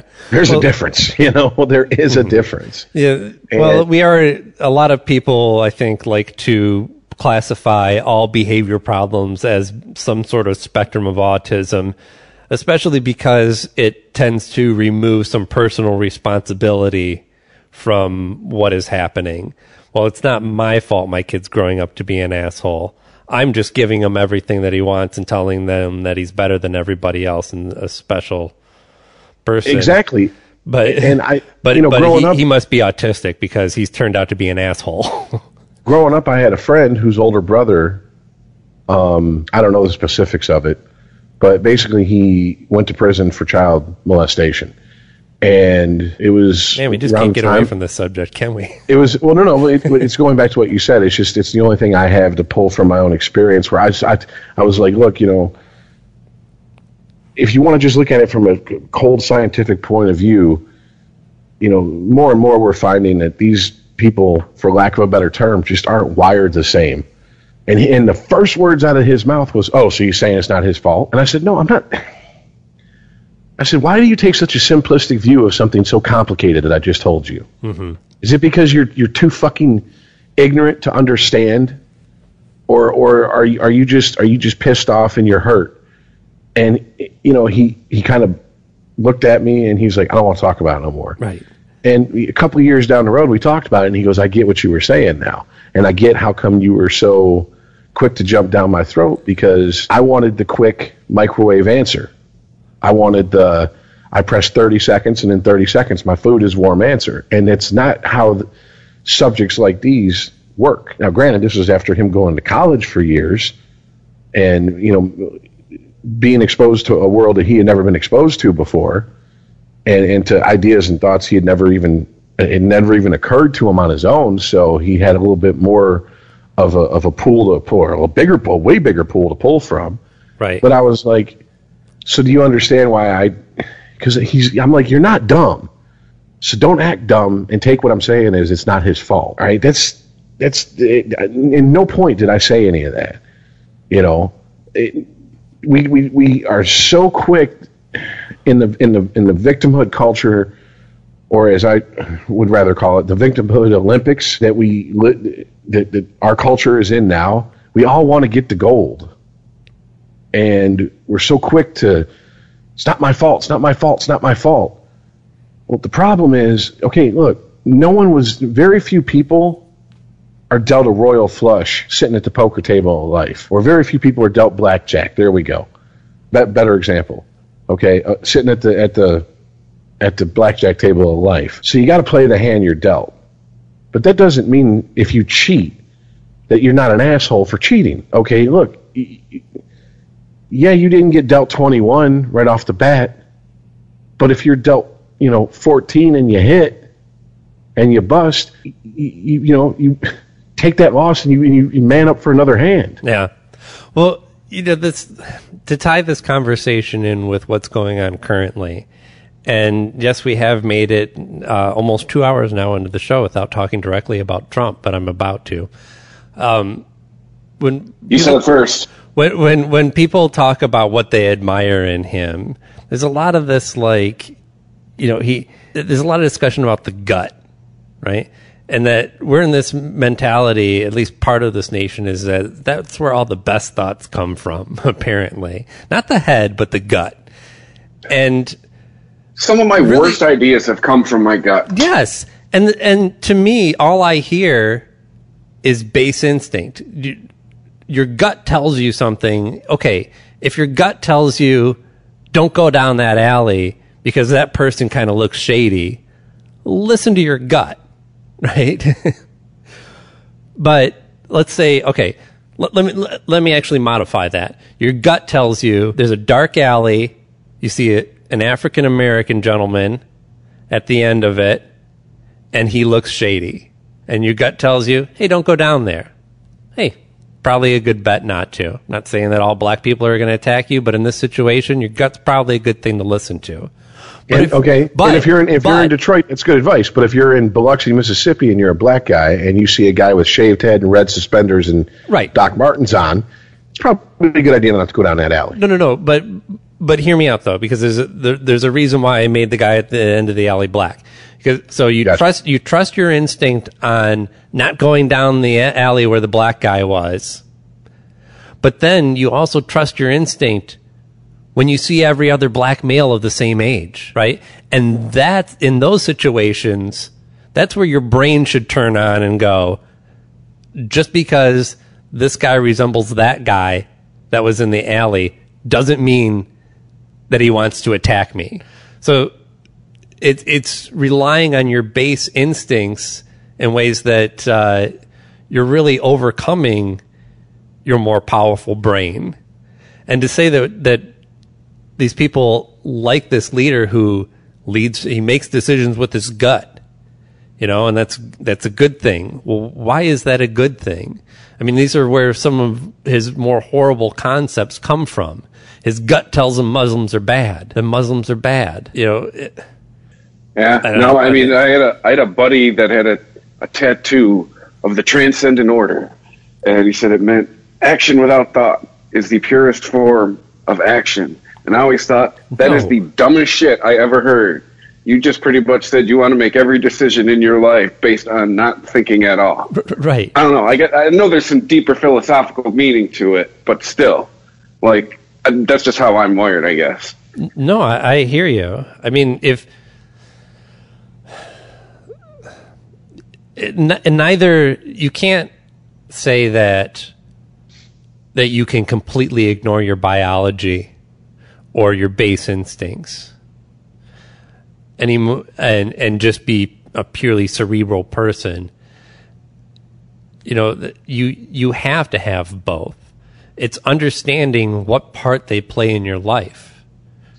There's a difference between someone who runs on gut instinct and someone who thinks a thing through.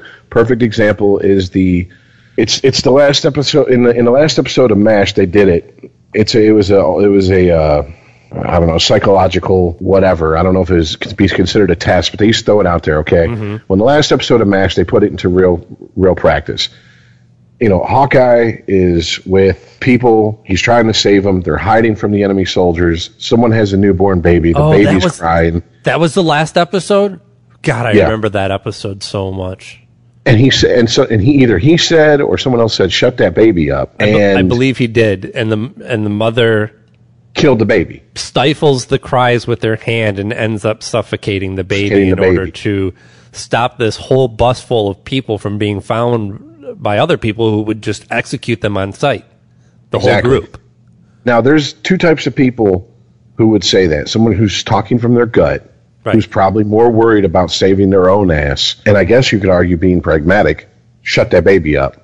And then there's other people who just, as quick as they can, think through the situation. Okay, if we don't shut this baby up, we're all going to die. And sometimes you have to sacrifice the one for the betterment of the many. Right. As in, so shut that baby up. The baby's going to die no matter what.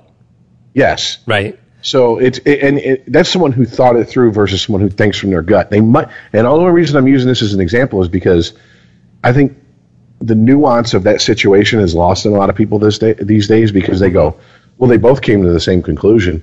Yes, but one put thought into it and the other was just trying to save their own ass because that was their gut instinct. Right. So just because you can take two completely different roads and get to the same conclusion, that doesn't justify the way you got to it. Because that would be the argument someone who's going, well, what if I just act from my gut? I saved us all. The kid didn't get us killed, right?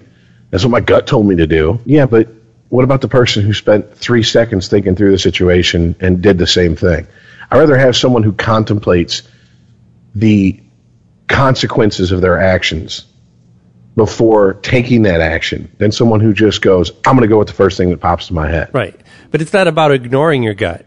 A competent person will usually have a gut feeling on something and then analyze that gut feeling. Okay, where is this gut feeling taking me? What are the consequences from acting on my gut decision?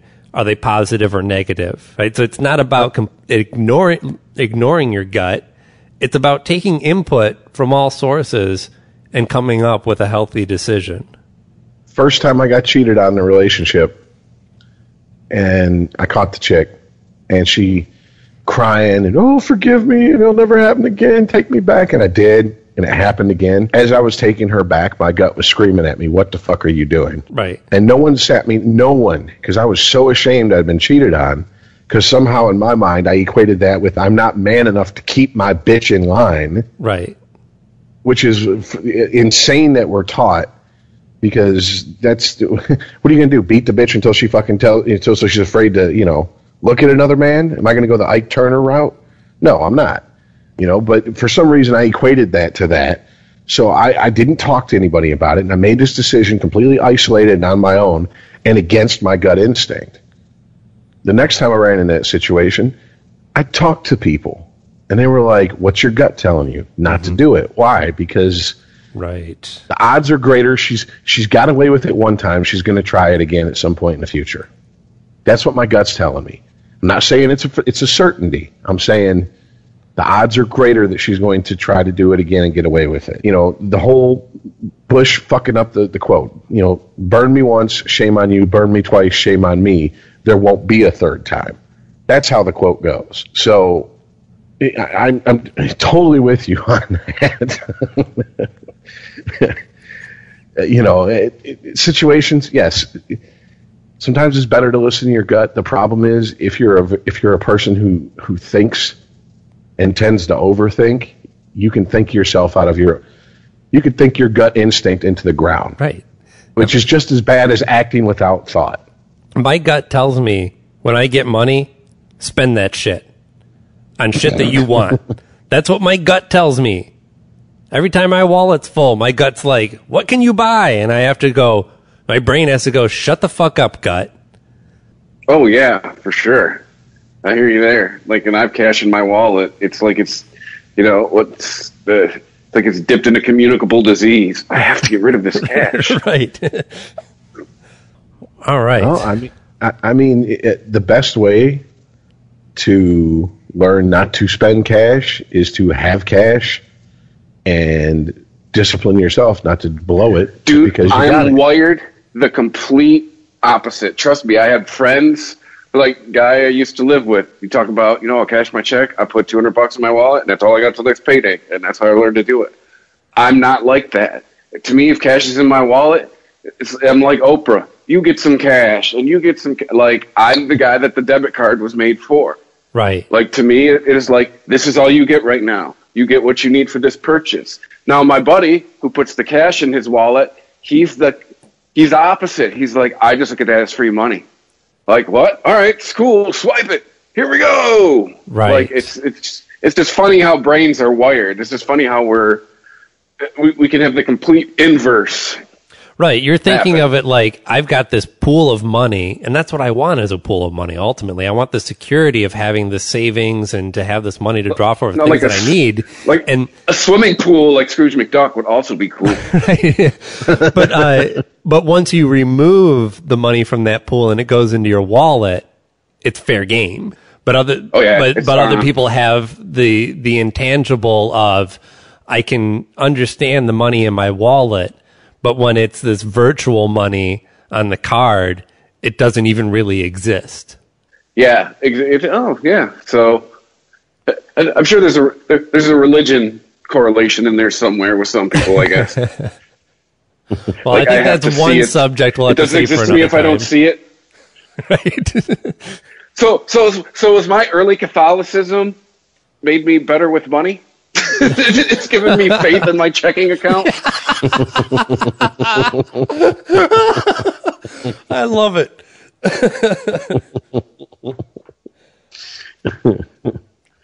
I think that I'm glad I wasn't brought up atheist. I just believe in the cash in my wallet.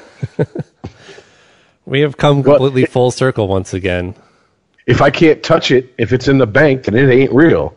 So if it's in my wallet, it's real. So yeah. Well, before we get off here, I did really want to touch on something Chris sent us in the group chat, and something I had posted. Something I posted a few days before. Oh yeah, Bill Maher's new rules.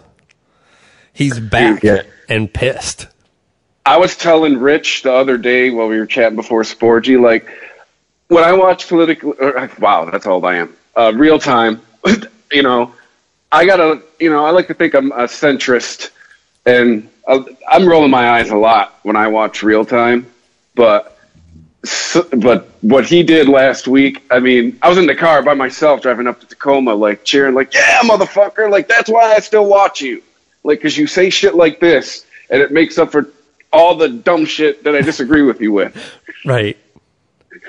Like, I think he made an outstanding, first of all, all I heard was Rich when he was talking. So good job to you, Rich. Like, all I heard coming out of his mouth was shit Rich has said.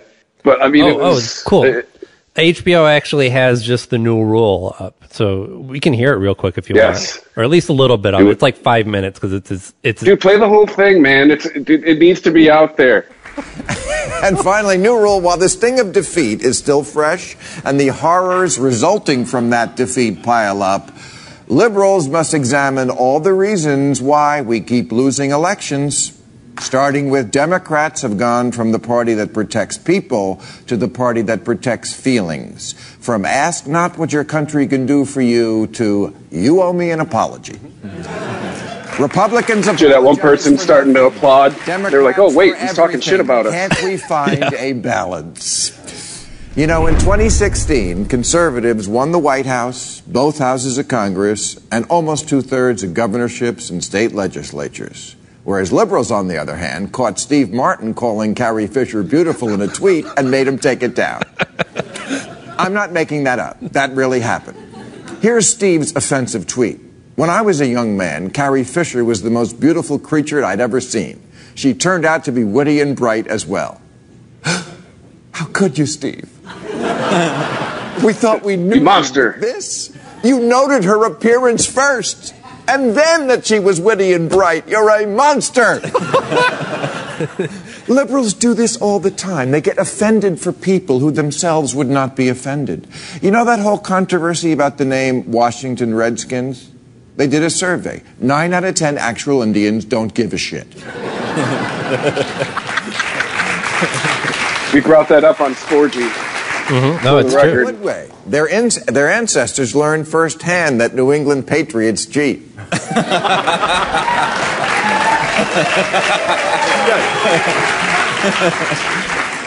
But that doesn't stop celebrities from groveling when they get caught playing dress-up on Halloween. Here's Hillary Duff last year. We're in a pilgrim. Of course, her tweet, I'm so sorry to people I offended. It was not properly thought through, and I am truly from the bottom of my heart sorry. Chris Hemsworth was even more beside himself with self-loathing. Also dressed as an Indian. After he attended a Lone Ranger-themed party, dressed as an Indian. He wrote, I was stupidly unaware of the offense. I sincerely and unreservedly apologize to all First Nations people for this thoughtless action. I hope that in highlighting my own ignorance, I can help in some small way. Oh, for fuck's sake, you're Thor. Grow a pair.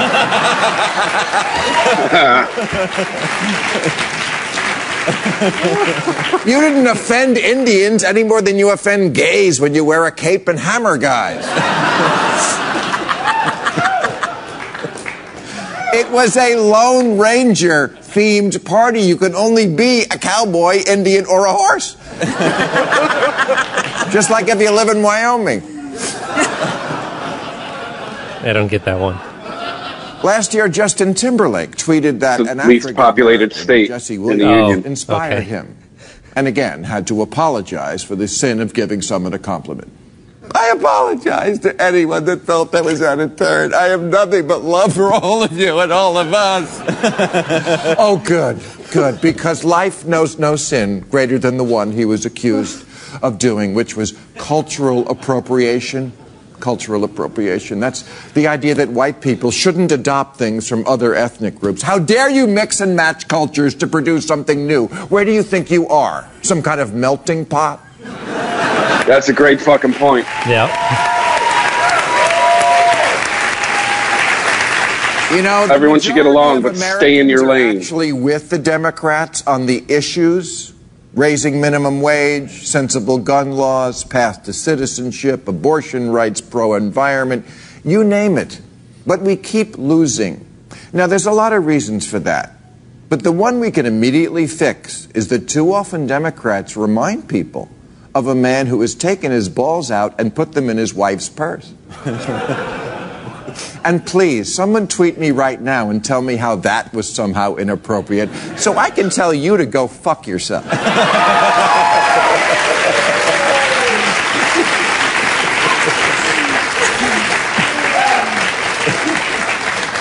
At the Golden Globes this month, Michael Keaton mixed up the titles of two movies that had a black cast, Hidden Figures and Fences, and said Hidden Fences because he's a Klansman.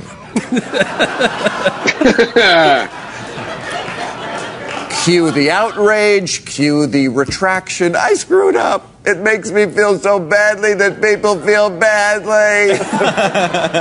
If someone feels badly, that's all that matters.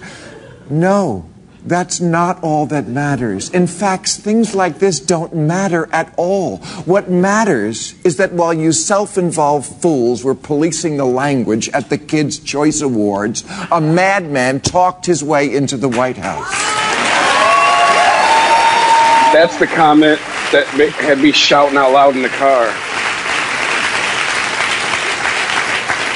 What matters. And what are they clapping for, by the way? In a contest to see who could be the first to call out fat shaming, the Tea Party has been busy taking over school boards. Stop protecting your virgin ears and start noticing you're getting fucked in the ass. Okay.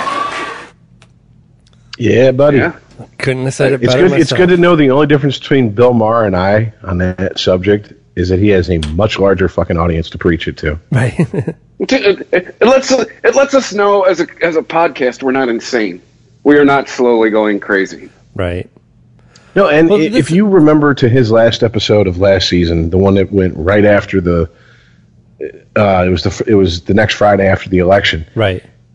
He said what I've been saying since the night we did our live election episode. I said, if Trump wins, a lot of the blame lays at the feet of the people who've been the PC thought / language police on the ultra left, the regressive left. Let's call them what they are. And I've mentioned it before. The horseshoe theory. They're so far away from the middle. They're almost all the way back around to the extreme right. Right. And that's one of the things that we need. Bill Maher is unabashedly a liberal.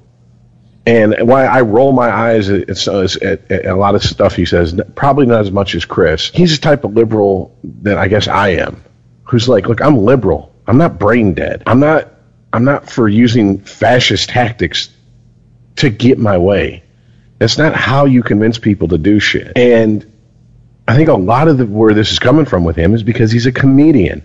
And comedians, for the longest time, were the last people who had carte blanche to tell the truth in this world. And it's slowly being taken away. And it's being taken away by the so-called the progressive left. The right fought their war with comedians in the 80s with Sam Kinison and Andrew Dice Clay and lost. Okay, they've given up that fight. It's like warning labels on records for people saying fuck. They've given up that fight. They've moved on. Okay, now the left is fighting a battle that we decided fucking 3 decades ago. And this shit, if you listen to us and you're a liberal and you're going, I don't agree with everything you guys say, and blah, blah, blah, but, why do you have to tell a joke that, might use the word fag or, might goof on a gay guy or goof on a transgendered person? Comedy is when you say things you don't mean to either shock a laugh out of people, to be so far out there it's satire, or it's simply to get a laugh. That's it. Yeah, I heard Matt Besser talked about, he's one of the guys that founded UCB. I heard him on some podcast. He said the whole point of comedy is absurdity. Right. Yes. I mean, look at Sarah Silverman's comedy. She plays this character on stage who is ridiculous. And again, there's some people who don't understand it, who think that she actually is racist or something because she makes a joke about, Chinese people or something, or Chinese men in particular. But they don't understand the character that she's playing. Like, the joke isn't it ridiculous that I'm saying these things? And if you think that's ridiculous, what's even more ridiculous is there are people out there saying them with a straight face. Mm-hmm. And it's the same thing with Andrew Dice Clay and Lisa Lampanelli. Those are characters. Right. Those people do not walk through their everyday life acting that way. Right. Lisa Lampanelli doesn't try and grab every black dick she sees. Exactly. Aaron, what's Corolla say all the time? It's about what's in your heart. Yeah. As far as when you say things like that, it's also never been a better time to be a real racist as well. Right. Well, when we talk everyone about being accused, when we talk about all this outrage that people are experiencing and demanding apologies and all that, when you're talking about Adam Carolla, what it makes me think of is actually Dr. Drew, because usually on their show they're talking about how, Dr. Drew will say, everyone's upset at me over this issue. And he's like, shut the fuck up. You got 2 tweets. Like, seriously? We're letting this minority of the population that is outraged and is very vocal about it online seem to represent the rest of us, because everybody else is too afraid to say shut the fuck up, because then they're going to be labeled a racist or a bigot or homophobic or, But to the media the media is part of that. It is my opinion. Even more so lately, they're the Pied Piper, if you will, in front of the fucking mice. It just seems lately. I don't know if I agree with that sentiment. I'm not saying that the media is not culpable, but I think in this instance they're more following the lead than they are leading the charge. I recently They're watched just a looking documentary. for where the story is and what people are talking about.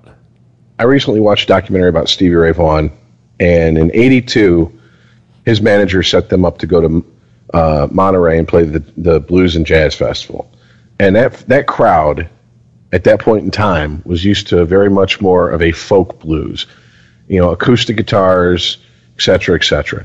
And they got up, and Stevie Ray Vaughan got up, and he did what he did.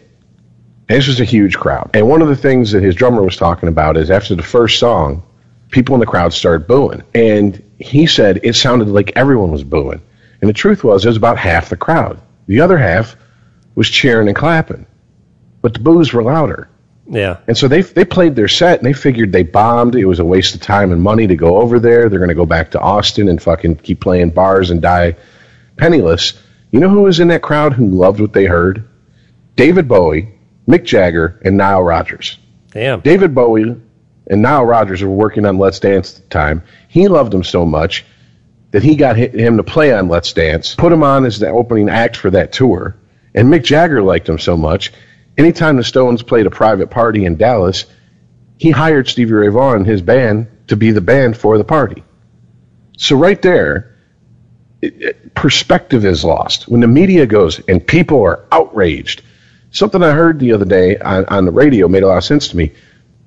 A guy played an anchor saying that about something. It was about a sports issue, and this sports anchor goes, and people were outraged, and he hit pause and he goes, "Who are these fucking people?" And he looked at his co-host and he goes, "Are you outraged? No. Are you outraged? No. I'm not outraged. Anybody, please call in and tell me if you're outraged." And for the next hour, they took calls, and not one person called in and was outraged. Right. The thing is that you see, just like you said about Dr. Drew.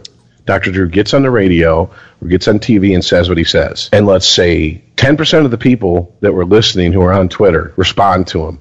And 3% of those that respond to him is negative. He focuses on the negative. Well, people are upset. Right. Who are these people? There's a handful of people. Most people don't give a fuck enough to tweet you about it. And even if they agree with you or disagree with you, it's not that big of a deal. Right. It's not. They're not so socially inept their entire life is ruined because you said something they disagree with. Mm-hmm. So they have to tweet at you personally, you're an asshole. I've never tweeted a doctor. Yeah, but we use such dramatic and over-the-top language because we want to. We don't know how else to express outrage. So we're like, "You're a horrible person. You should burn in hell. You should die." Well, that's the other thing. It's with internet culture has came the keyboard warrior and the bulletproof glass of your computer screen, mm-hmm. and people use them and anonymity to go along with it all, and people use it as a weapon. These are chicken shits for the most part. Granted, I've met a few people who talk shit online, and if you ran into them in life, they'd talk shit to your face. But they're very few and far between. And we forget this. I was just listening to Bill Murray in an interview, and they asked him about, what do you feel about bad reviews? And he goes, I'm not going to lie to you. And anyone that tells you bad reviews, they bother me. Anyone tells you they don't is lying. The only way to avoid it is to not read reviews. But sometimes you can't help but stumble upon one. And when you see one, if it's you have to look at it and you have to go, okay, is it a criticism that I feel is legit? That makes me feel worse than if it's a criticism that's, I hate Bill Murray, he sucks, he's never been funny, I hope he gets fucked in the ass by a gorilla with late stage AIDS. Right. Well, okay, well, I was never going to win Bill Murray. Right. Bill Murray's there's nothing I was going to do to win that guy over in the first place. So, but it's the people, the innovators in our society, the people who change it, whether it's art or science or whatever it might be. It's those people who are trying to maybe show people a new path or just be a different type of person that are criticized the most. So if everybody listened to their critics, we wouldn't have any greatness in this country or in this world. If David Bowie listens to his critics when he was a folk singer and said, "You're too weird and out there, you should just stop," we'd be robbed of a lot of amazing music. Exactly. Well, that kind of ties into Rich. We went to school for radio. The program directors used to tell me they'd hate taking requests because if you really got down to it, something % of the audience is calling in and steering the radio station. They don't represent everybody else. So it's kind of that principle too. If you listen to the small critical minority, right, you're not going to put it. It's like you said, Aaron. A lot of great shit's going to be torpedoed if you're listening to the loud but vocal minority. And as a concept for this nation, I wish I could remember the quote. I was listening to somebody being interviewed on public radio, and they're talking about how our democracy is set up to protect us from tyranny. That includes the tyranny of coming from within our own borders, and the tyranny of the majority, and the tyranny of the minority. And Congress has apparently forgotten that this week. I think they can do things.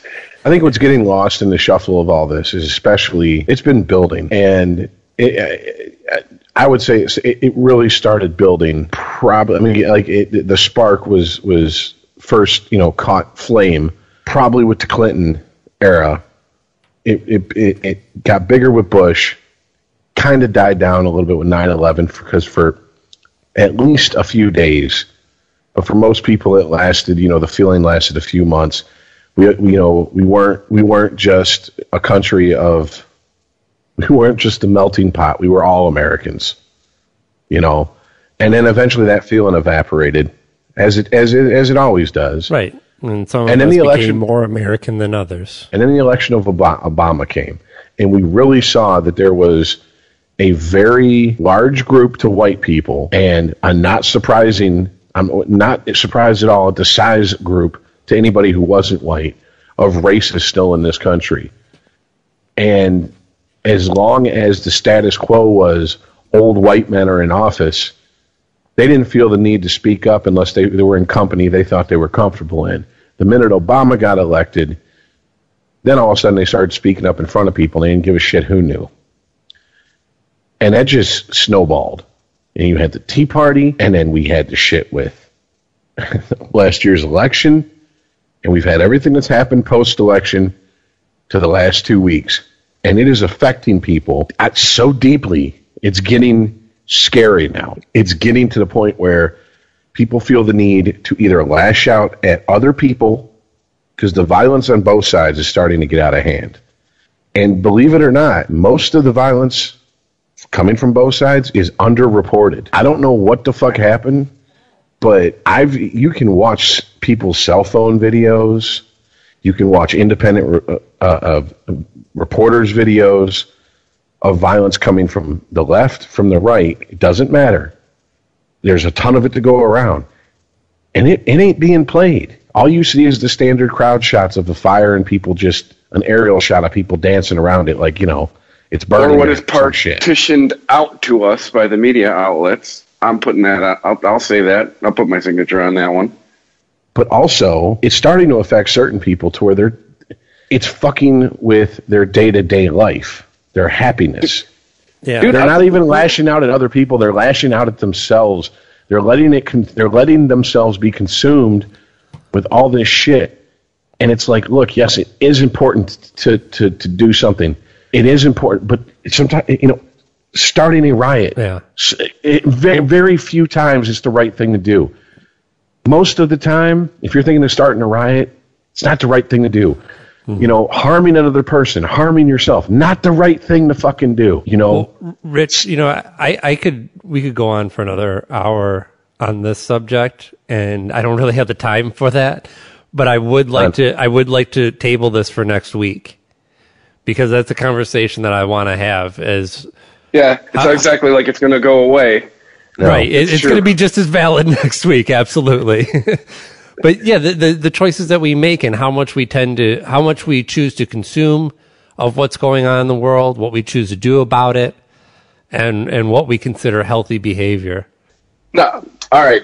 I've told you guys stoner stories about me getting a little too paranoid in the airport, but one day I was sincerely anxious.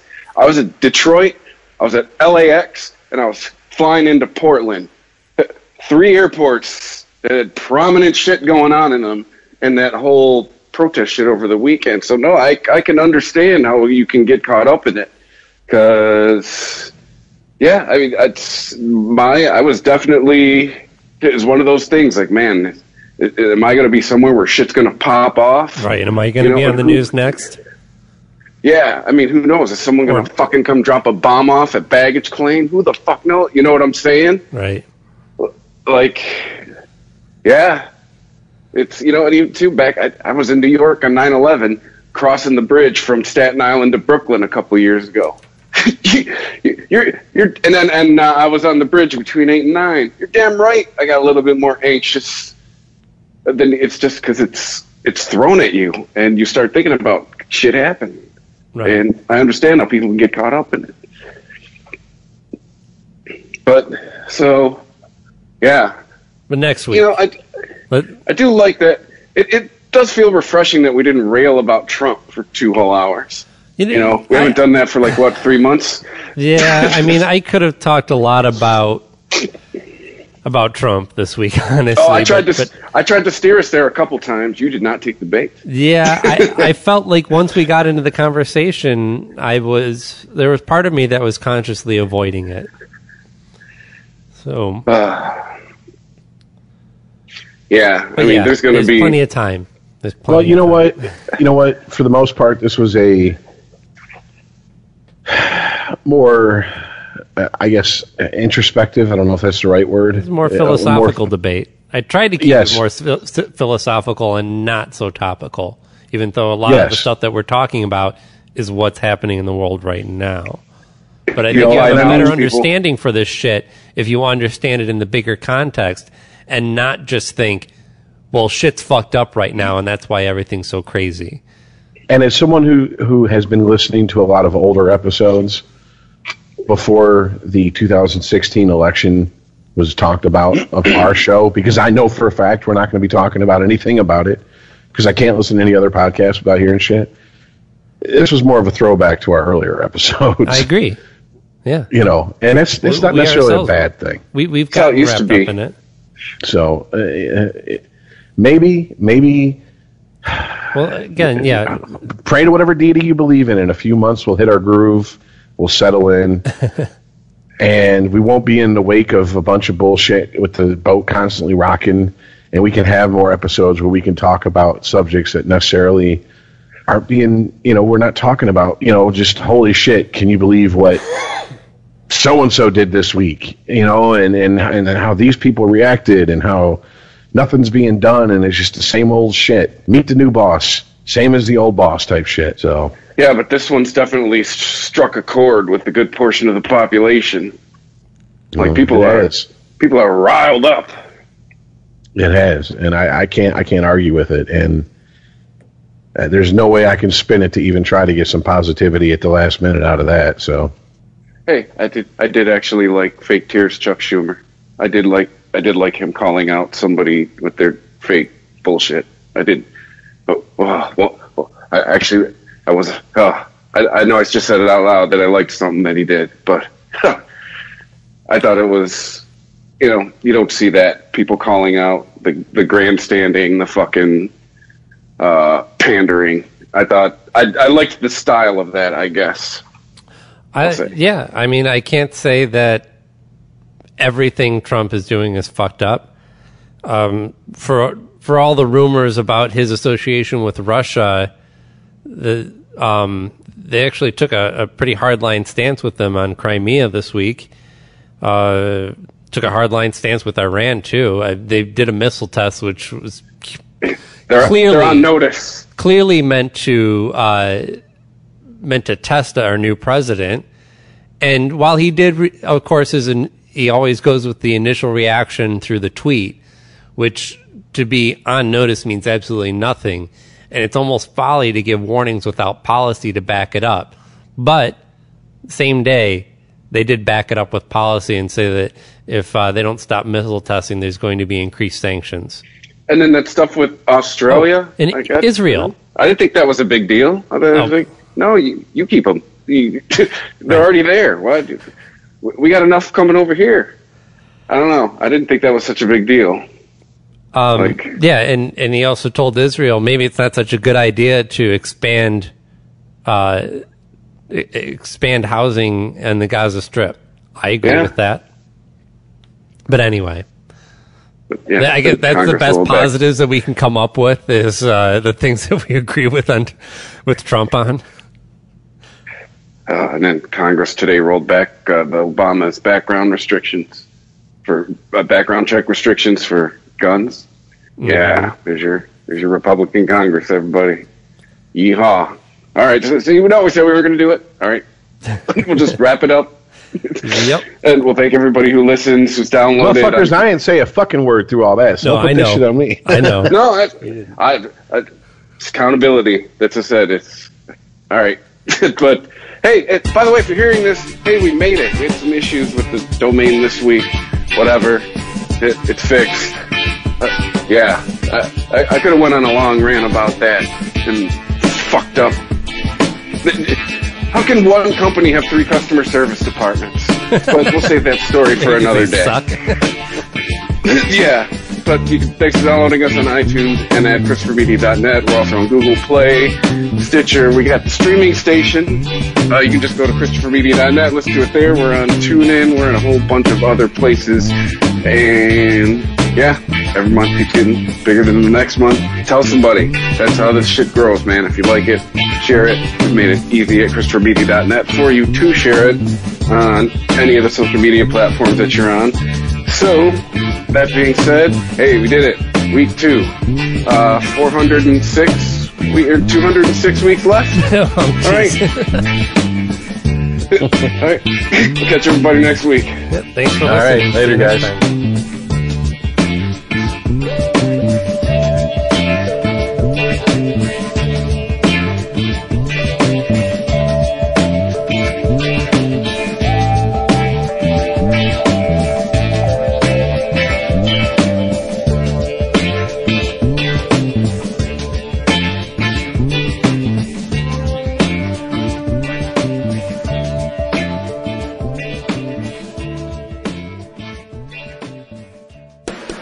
If you enjoy this show and want more people to know about it, head on over to iTunes, leave a comment, and rate it 5 stars. Make sure you like and share us on Facebook, and don't forget to follow us on Twitter. Just search for Christopher Media. Thank you in advance for supporting Christopher Media by clicking on the PayPal button and by clicking through to all the sponsors who support ChristopherMedia.net. Most importantly, we would like to take the time to extend an extra special thanks to you. Christopher Media could not exist without your support. Thank you for visiting ChristopherMedia.net, and thank you for listening. Christopher Media. Let's make some noise. Thank you for visiting ChristopherMedia.net.